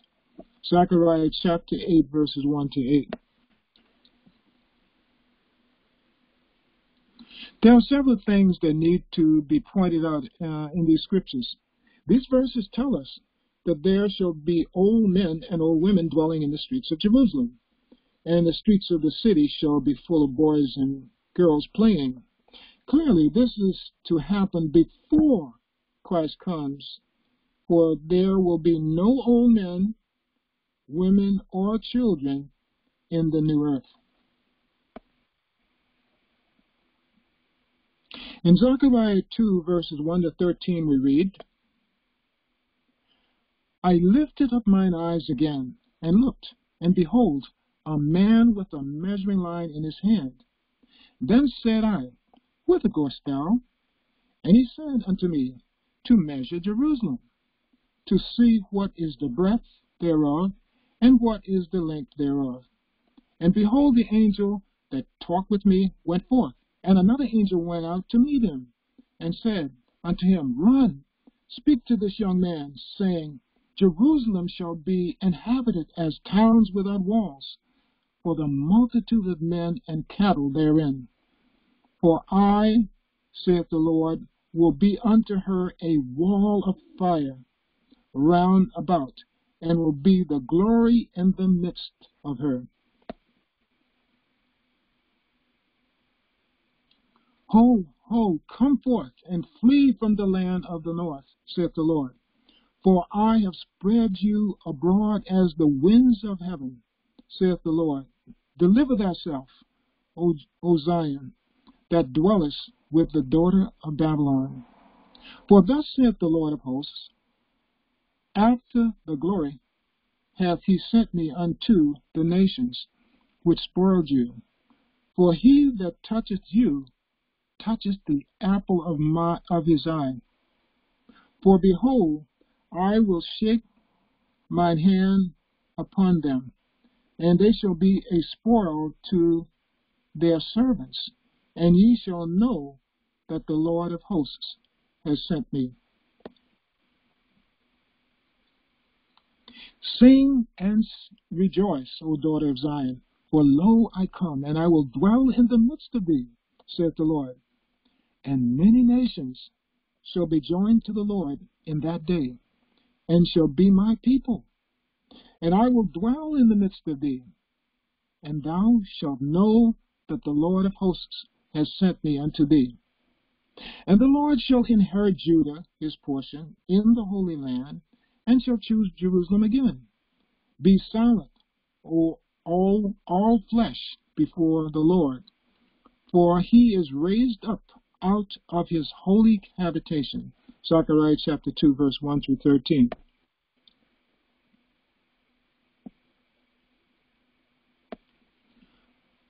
Also, for I, saith the Lord, will be unto her a wall of fire round about. Verse 5. The wall that the Jews built in Zechariah's day was of stone, but the one here is of fire. And I will dwell in the midst of thee, saith the Lord. Verse 10. Here again, the Lord comes to dwell with his people and to protect them. We will not be needing any protection in the new earth. Let us read Ezekiel chapter 37, verses 15 through 28. I think we'll pause at this juncture and ask, are there any comments or questions before we go on? Okay. We have two hands. Again, if you dialed in, you can dial *6 to be added to the queue. Yes, good evening. I just called back to say that the quotation I was speaking of is in SDA Bible Commentary, page 1082. SDA Bible Commentary, book 1, page 1082, or TA, I'm not sure what it is, TA 287, paragraph 2. It reads like this: God created man for his own glory, that after tests and trial, the human family might become one with the heavenly family. It was God's purpose to populate heaven with the human family, if they would show themselves obedient to his every word. Adam was to be tested to see whether he would be obedient as the holy angels or disobedient. Yeah, so that's the quotation that I was thinking of. So after God has gotten back the amount of people that he wanted, then birth would stop. You have no more children. That's my belief.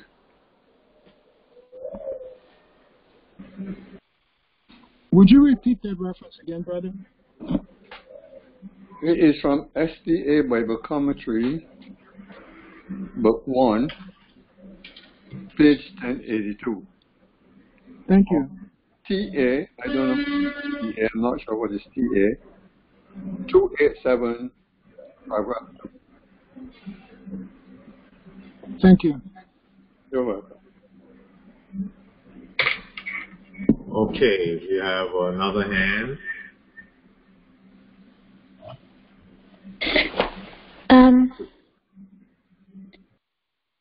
Has Brother Dwight finished commenting what he wanted to say? Brother Dwight, have you finished commenting what you wanted to say? Yes, I have. Thank you. Thank you. Right. But my question goes to great controversy, and I was hoping, please, could we turn to the page? Great controversy, page 321. Okay, 321.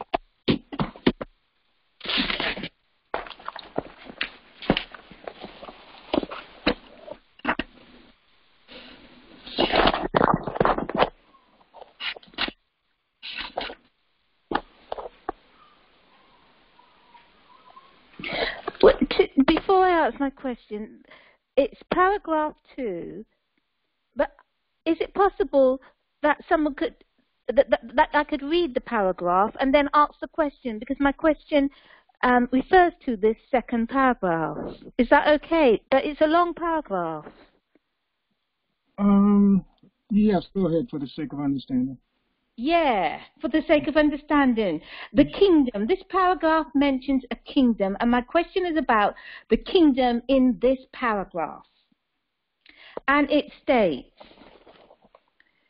taking the manner in which the prophecies had been fulfilled in the past as a criterion by which to judge of the fulfillment of those, which were still future. He became satisfied, that's William Miller, became satisfied that the popular view of the spiritual reign of Christ, a temporary millennium before the end of the world, was not sustained by the word of God.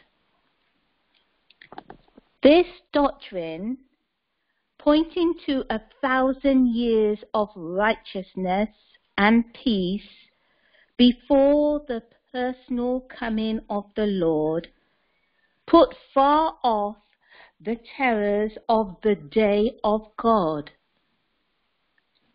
But, pleasing though it may be, it was contrary to the teaching of Christ and the apostles, who declared that the wheat and the tares are to grow together until the harvest, the end of the world, that evil men and seducers shall wax worse and worse, that in the last days perilous times shall come, and that the kingdom of darkness shall continue until the advent of the Lord, and shall be consumed with the spirit of his mouth, and be destroyed with the brightness of his coming.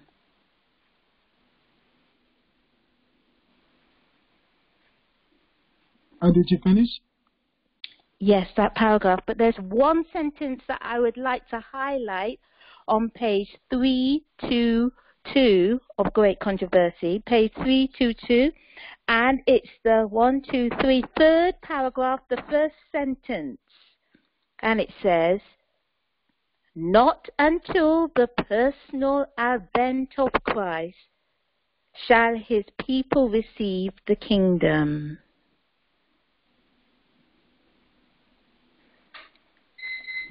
Okay, is that sufficient for your question? Right, so that's a paragraph. Now, if I could just summarize a few points. I get from this paragraph that in William Milliam days, there was a belief that there was to be a kingdom, for 1,000 years before Christ's second advent come in. And then when I turn over the page and I read on page 322, you know, Ellen G. White says that not until the personal advent of Christ shall his people receive the kingdom. Now my question is,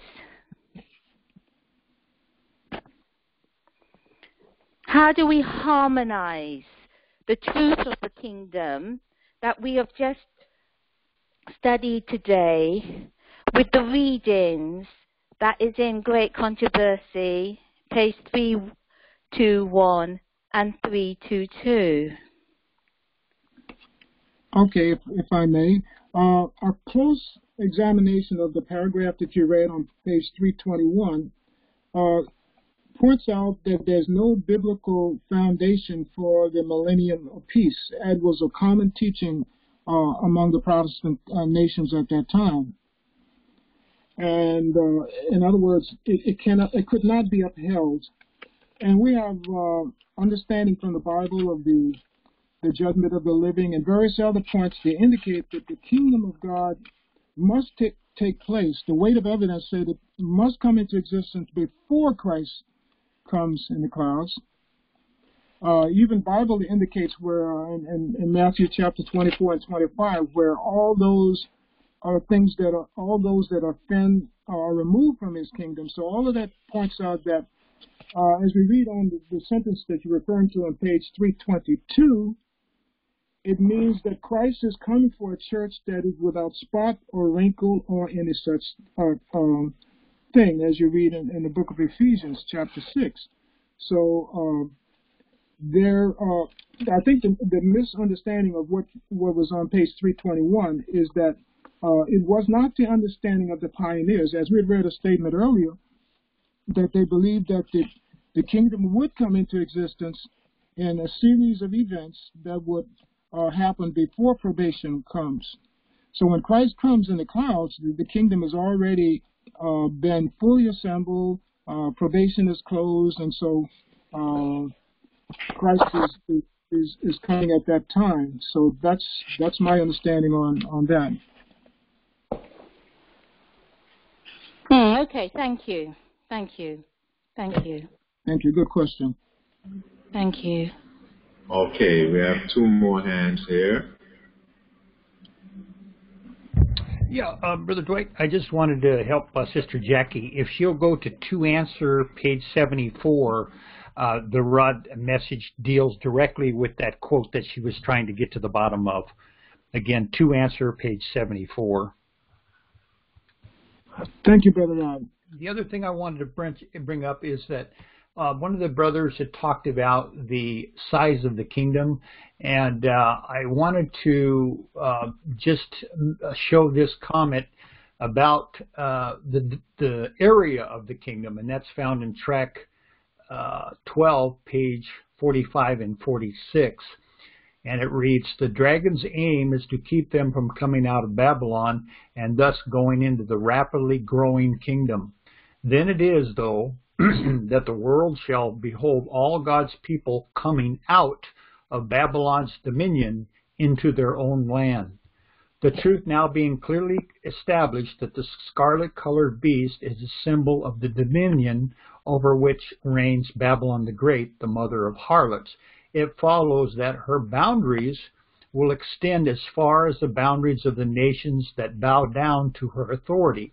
Therefore, the call to come out of her, my people, that ye be not partakers of her sins, that ye receive not of her plagues, is a call for them to come out of her dominion, that they share not in her sins, nor receive her plagues.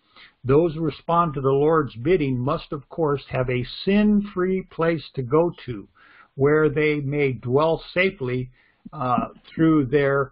though there be neither bars nor gates around it." Ezekiel 38:11. "To this haven they shall be brought out from the nations, and there they shall dwell safely, all of them." So I just wanted to bring the attention that we're not going to have a kingdom that's going to encompass the whole world, but it's going to be a select area that's going to be the boundaries. Thank you, Brother Rob. You're welcome. Okay, we have another 3 hands. Yes, I'm referring again to the quotation that I gave. In reviewing it, what Ellen White is saying, that man was made to replace the fallen angels, the angels that were cast out with Satan. So this is what she's saying, that man was made to replace those fallen angels. But according to what the question the lady asks about the understanding of the first pioneers, William Miller, we must remember that light is progressive, and he just had the first angel's message, and the second angel would have given more light, the third angel would have given more, and then would have given even more light. So we must always go with the newest or the up-to-date light that has been given. In the army, I've never been in the army, but I understand in the army they always tell you to take the last order. So if someone give you an order, and then someone in a greater authority come after them and give you a next order, you must always go with the last order. That's all I have to say. Thank you.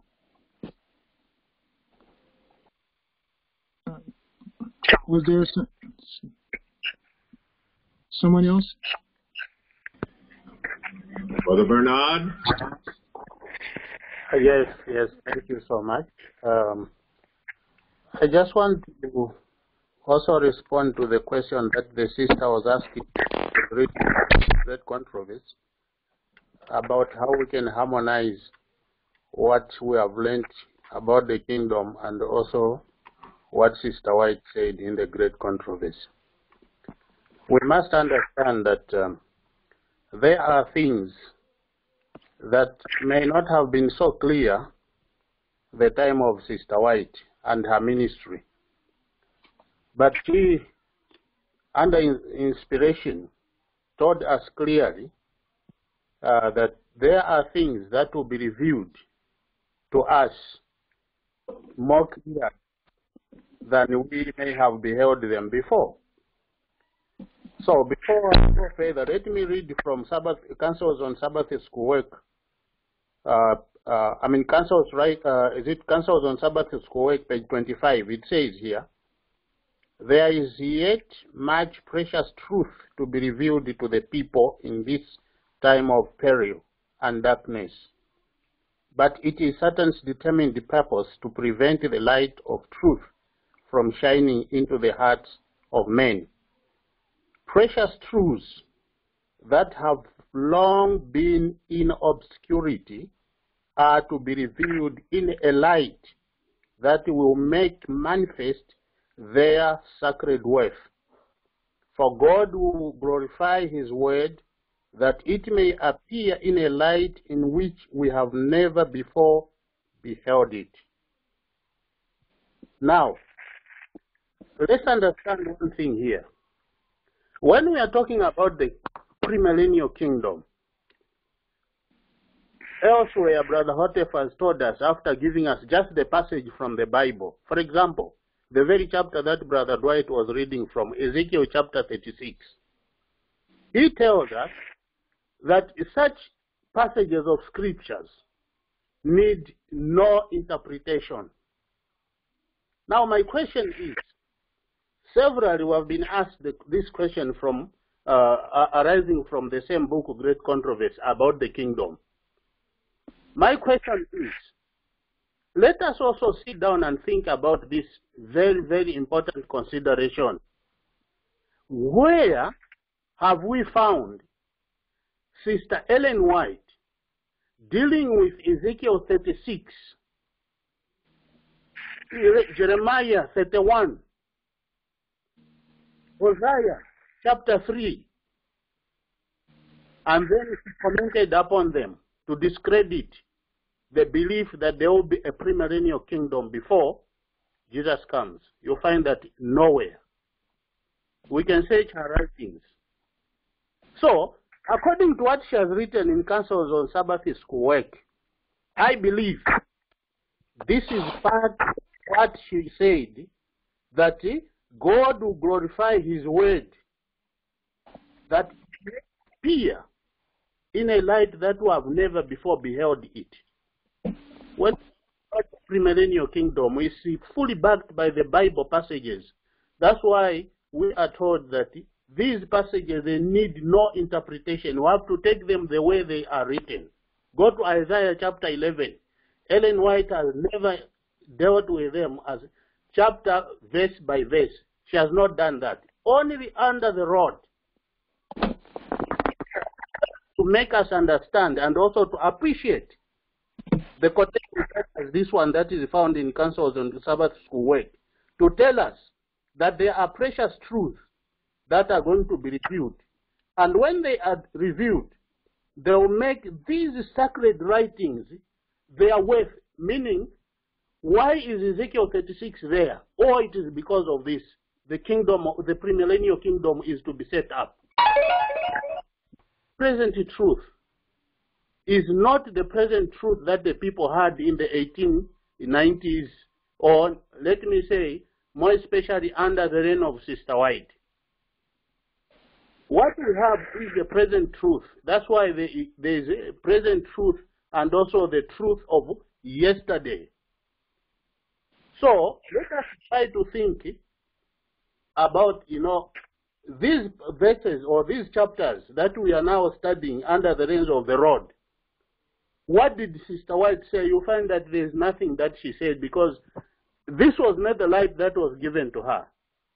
So she put it in perspective that these things are going to happen. We are going to understand passages that have never been understood before. So that's why we say the writings of the Sister White, or the writings of the Spirit of Prophecy and the Rod agree.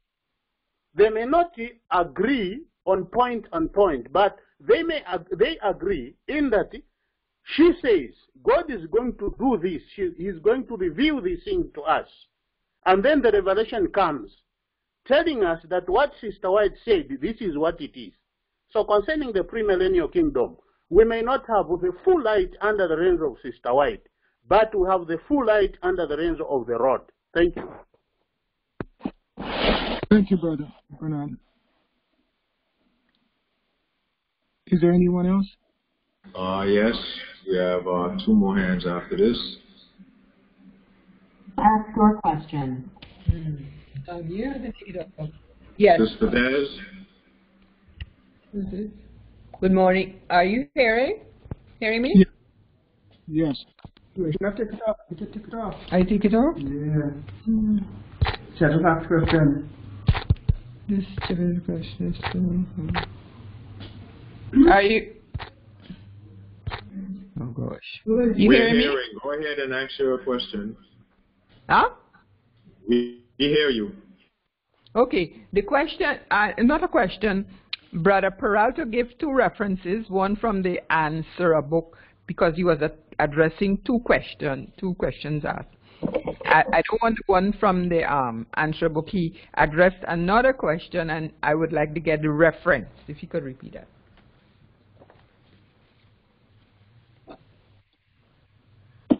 Yes? Yeah, I believe the one from To Answerer was page 74. Yeah, I have that. There was another reference that he read, concerning the next question he was addressing. That one I want. To do with the size of the kingdom, that's right. 45 and 46. Pardon? Say that a little louder. My phone off, man. 12 track. 12 track. 45 and 46. 45 and 46. Thank you. Oh, you could put it on again.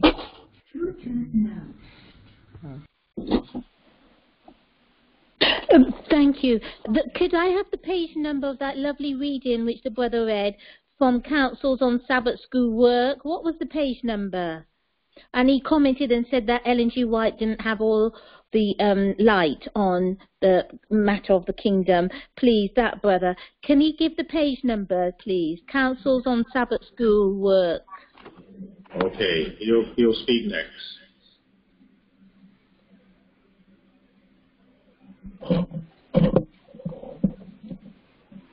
Brother Rob? Yeah, bro. Sister Jackie, am I answering Sister Jackie's question? Yes. No, I think that's another brother. Brother Bernard is the one that said the councils on Sabbath School Work. Okay, well, what about Sister Desiree? Yeah, Brother Dwight answered it correctly. It was 12 track, page 45 and 46. Okay, so maybe Brother Bernard can answer Sister Jackie's question. Right. In the meantime, we'll take the next hand.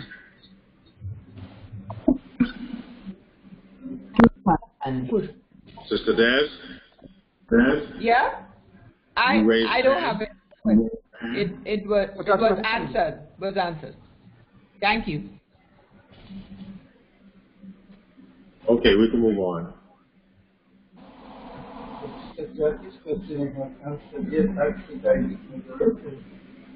Okay, should I continue or someone has another question? Hold on, one more hand. Okay. Maybe that'll give us the answers. Yes, I just wanted to read for all of us a quote from track number 4, page 7. And it says, "Now the only safe and same procedure is to read closely every page of the solemn message contained herein. Let not a line escape your attention. Study every word carefully and prayerfully. Be an earnest and diligent student of the truth. Prove all things. Hold fast that which is good." Now, when this is read from the Great Controversy, if I was reading it, then when it says that they were looking for a kingdom of peace for 1,000 years, I will know that is not what the Word teaches. But what the Bible teaches is that in the book of Acts, it says the heavens must keep Jesus until the restitution of all things, which was spoken by the mouth of all his holy prophets since the world began. And the only thing that you can go to the Bible and see that all the prophets spoke about is the establishment of God's kingdom. So that when you read from the Spirit of Prophecy and you don't fully understand, then you go back to the Word of God to see if that is what the Word of God teaches. And what the Word of God teaches, as Ellen White says in Great Controversy 625, that the Word of God is the final authority. So whatever she says or anybody says, and it is in the Word of God is always the final authority on the Word of God. So what Brother McCoy is presenting is what the Word of God teaches, that God, in the days of these kings, the God of heaven is going to set up a kingdom. And it is not after their day. Over and over, Brother Hadaf shows you in all the TGs that the kingdom is not going to be set after these people, meaning in the earth made new. In the earth made new, a lot of them will not be here. Those kingdoms will not be there. It is in their day that God promises to set up his kingdom. And just to shed some light on the reading from two answerers. This is her brother. I'm not going to read all of them. Just read a part of it where her brother Hadaf answers the same inquiry of Great Controversy, page 322 and 23. Brother Hadaf says, I don't know if I can pick it up here, but it says, but must the more studiously compare both views, what the Rod teaches and what the Spirit of Prophecy is teaching. And it says, both views of doctrine under the super lens of the Bible. He must keep in mind that we are not given license to harmonize the Bible with any other writings, but are charged to measure all by it. So we don't have to harmonize Ellen White's the Bible with what Ellen White says. We have to harmonize what Ellen White says with what the Bible teaches. And I think if we keep those things in mind, we wouldn't go wrong. And for my last comment is on the space for Jerusalem with all of these millions of people coming. This is what God promised Abraham in Genesis 15:18. It says, in the same day the Lord made a covenant with Abraham before he was Abraham, saying, unto thy seed will I give the land, this land, from the river of Egypt. And if I understand, and looking at my map, the river of Egypt is the river Nile. The Lord says from the river of Egypt onto the great river, the river Euphrates, which takes you all through Syria, part of Iraq. So don't worry, the space will be enough. God knows what he's doing. And God will have enough space. And when I look at the map, it even takes you Saudi Arabia. So God will have space for his people, brethren. We only have to be there. The most important thing is that we get there. We live the life so that we can make it. And we will see God will bring all things to pass. Thank you. Thank you, Sister Deborah. Was there anyone else? Okay, I guess that's it.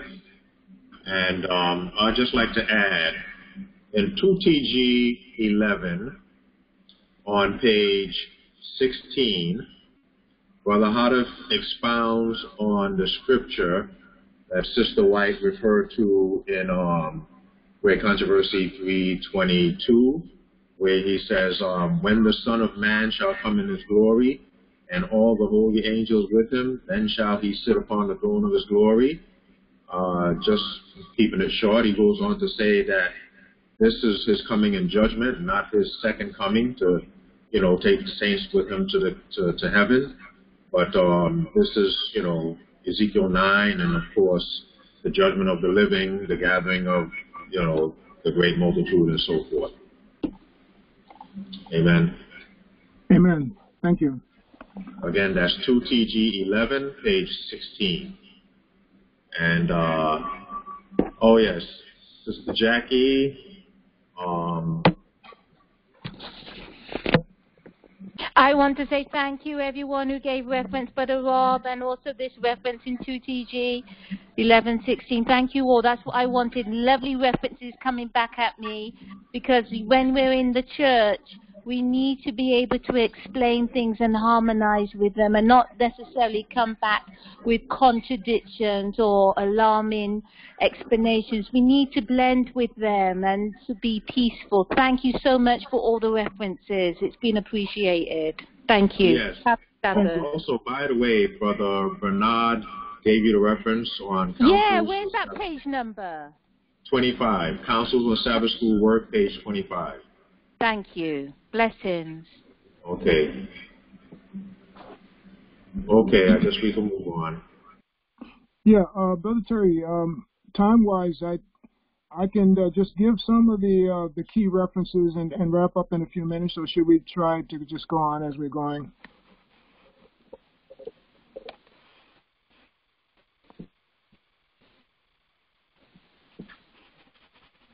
Okay, I'll continue on. In the book of Ezekiel, chapters 15 through 28, we see how the Lord uses... Sorry, I muted myself. Do you want to continue on, or you want to finish it next week? I'm not sure about next week, because I have a medical appointment, yeah. Okay, so we could go till 12:30. Okay, by the grace of God, we should be able to summarize by that time. Thank you. Okay. Okay, in Ezekiel chapter 37, verses 15 to 28, brought to view, the Lord told the servant to join two sticks together, and these two sticks would be Judah and Ephraim. And then it goes on, one of the key verses is found in verse 24, and I'll read that.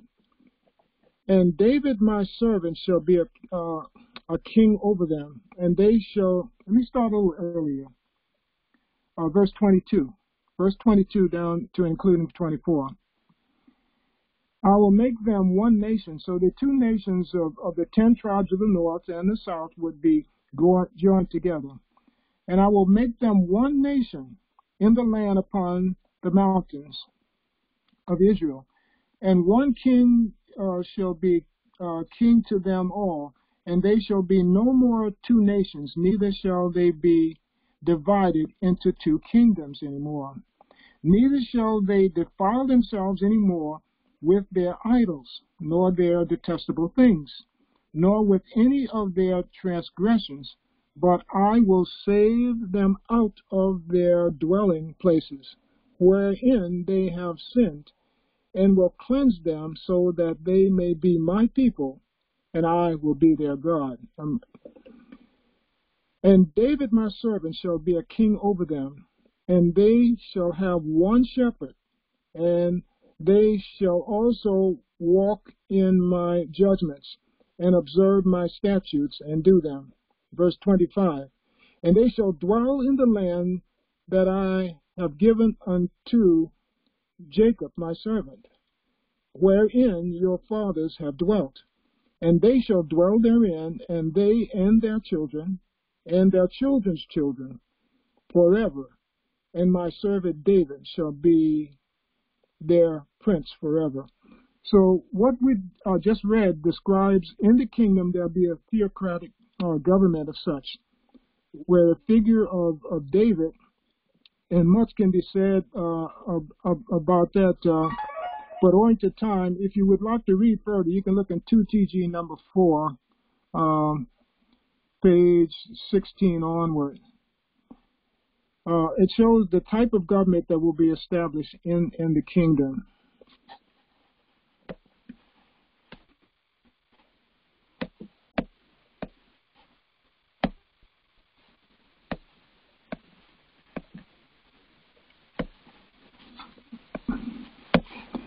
Okay, continuing on.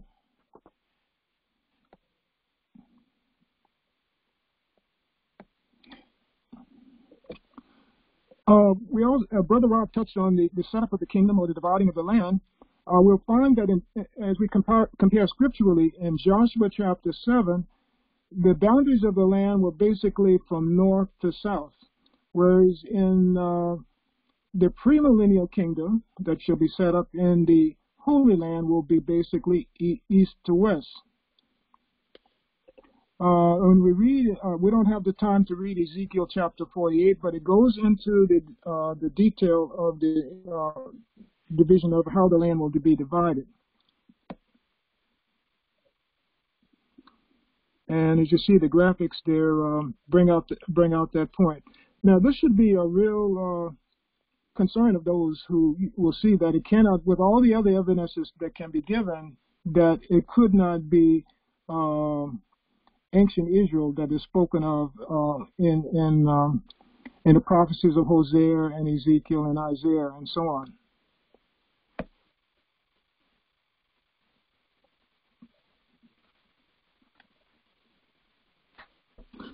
Okay, here's some other references that we can look at supporting the kingdom. In Jeremiah chapter 31, verses 8 to 12. Isaiah chapter 2, verses 2 to 4. Micah chapter 4, verses 1 to 4. Amos chapter 9, verses 9 to 15. Hosea chapter 1, verses 10 and 11. Ezekiel 34, verses 11 to 13, and also verse 15.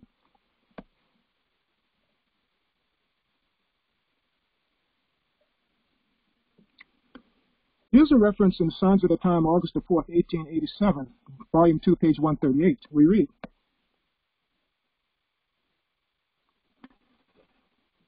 "The time had now come when Satan's empire over the world was to be contested, his right disputed, and he feared that his power would be broken. He knew through prophecy that a Savior was predicted, and that his kingdom would not be established in earthly triumph and without worldly honor and display. He knew that the prophecies foretold a kingdom to be established by the Prince of Heaven upon the earth, which he claimed as his dominion. This kingdom would embrace all the kingdoms of the world, and then the power and glory of Satan would cease, and he would receive his retribution for the sins he had introduced into the world, and for the misery that he had brought upon the human race. He knew that everything which concerned his prosperity was depending upon his success or failure in overcoming Christ with his temptations. And he brought to bear on the Savior every orifice at his command to allure him from his integrity. Signs of the Times, August the 4th, 1887.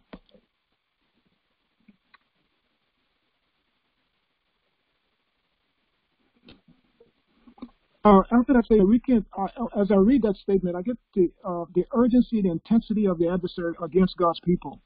So all the more reason we must have the full armor on, and we must be very careful to stay close to the Lord and to obey his every word.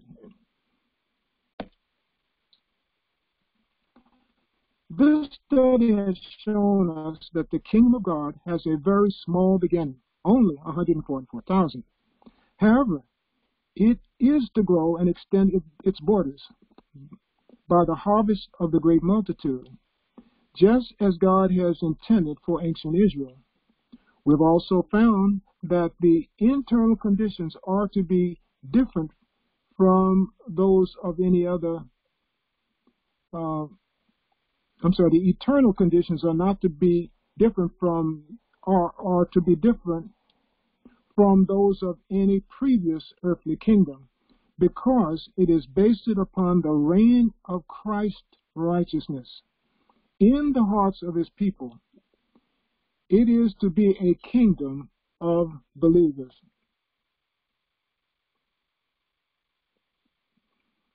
And that last word, believers, it does not mean just having a clear intellectual understanding of what the word is saying, but those who assimilate, embrace the word, and the word is actually manifested in their lives. Are we willing, brothers and sisters, to give up our plans and accept God's plans for the finishing of the earth? Let me tell you that the Lord will work in this last work in a manner very much out of the common order of things, and in a way that will be contrary to any human planning. Testimonies to Ministers and Gospel Workers, page 299.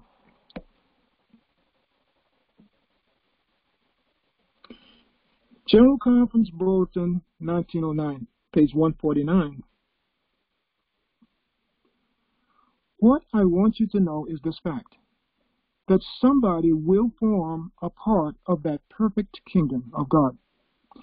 We may or we may not. We have our choice. We can do as we please, but the thing is going to be. There's going to be a people composed of representations of every tribe and nation. White men, black men, yellow men, red men, poor men, mostly, some rich men, a few great men, and a great many small men, men of all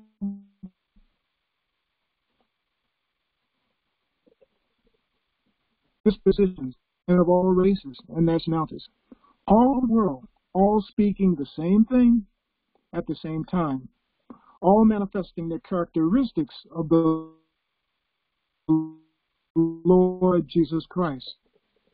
That is yet to be. Now, if we believe and know that the thing must be, it can be done. April 9th, 1901, E.J. Wagner, and this is General Conference Bulletin, 149, paragraph 6. So, brothers and sisters, as we read these things, as we hear them uttered to our hearing, this should make us all the more determined to be among those that the Lord can really depend upon. And of course, this is going to cause us some changes in our lives. We can't go on like yesterday. Each day should bring us closer and closer to the Lord.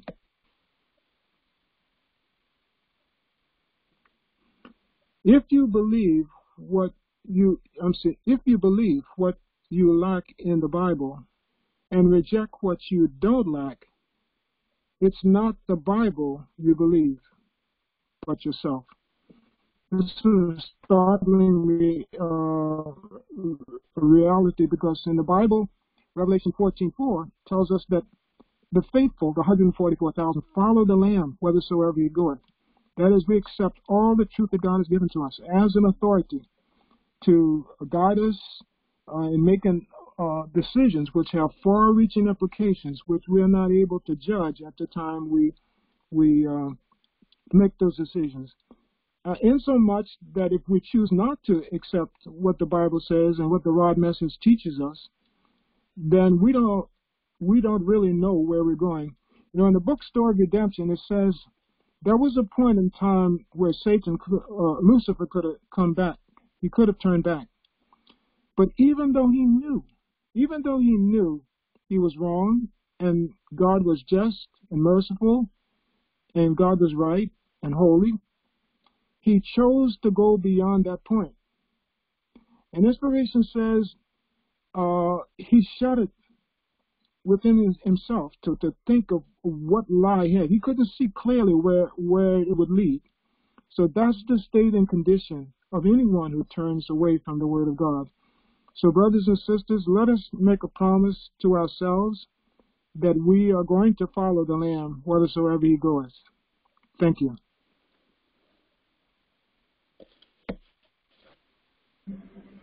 Okay, we thank you, Brother Dwight, for that presentation. And I really like that last slide. If you believe what you like in the Bible and reject what you don't like, it's not the Bible you believe, but yourself. So let us believe what the Lord has given us in his word, and then we can truly say we believe, the Bible. Amen. Next Sabbath, we will be going into the study on the 144,000 and the great multitude. So, you have any last closing comments, Brother Dwight, or should we just go into prayer? Just very briefly, as has been brought out by Sister Deborah and others in the past, that we should not let one word escape our understanding. We study the Bible with the rod message and Sister White. Because one word or misunderstanding of one word can really stir us in the wrong direction on what the author is really saying to us. So along with the rod message, we should refer to the dictionary to get the applicable reference that as it is in context in the Bible, and try and pray and ask the Lord for a clear understanding. May the Lord bless us and keep us, and may we continue to grow in grace and knowledge and obedience of God's word. Thank you. In closing with prayer, unless someone would like Brother Bernard, if he would pray for us, if he's on. Is Brother Bernard still there?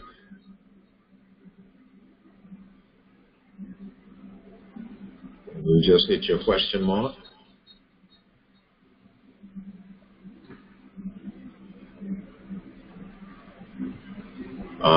He must have stepped away. Oh, okay, I see him. All right, Brother Bernard, let me unmute you. Go ahead, brother.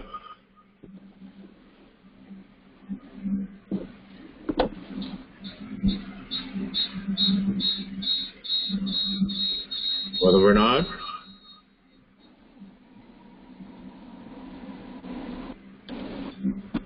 Oh, lost him.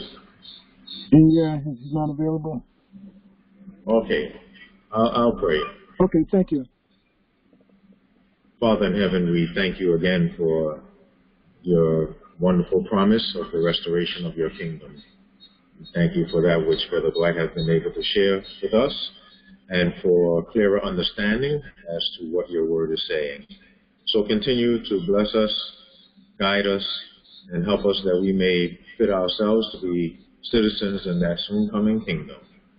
Continue to be with us the remaining portion of this day, and may we not only receive a blessing, but to be a blessing to others also. We pray and ask these mercies in Jesus' name. Amen. Amen. May the words of our mouths and the meditations of our hearts be acceptable in thy sight, O Lord, our strength and our Redeemer. Amen. Amen. May the Lord be with you, brethren, and bless you and keep you. Amen. Bye, brethren. Happy Sabbath.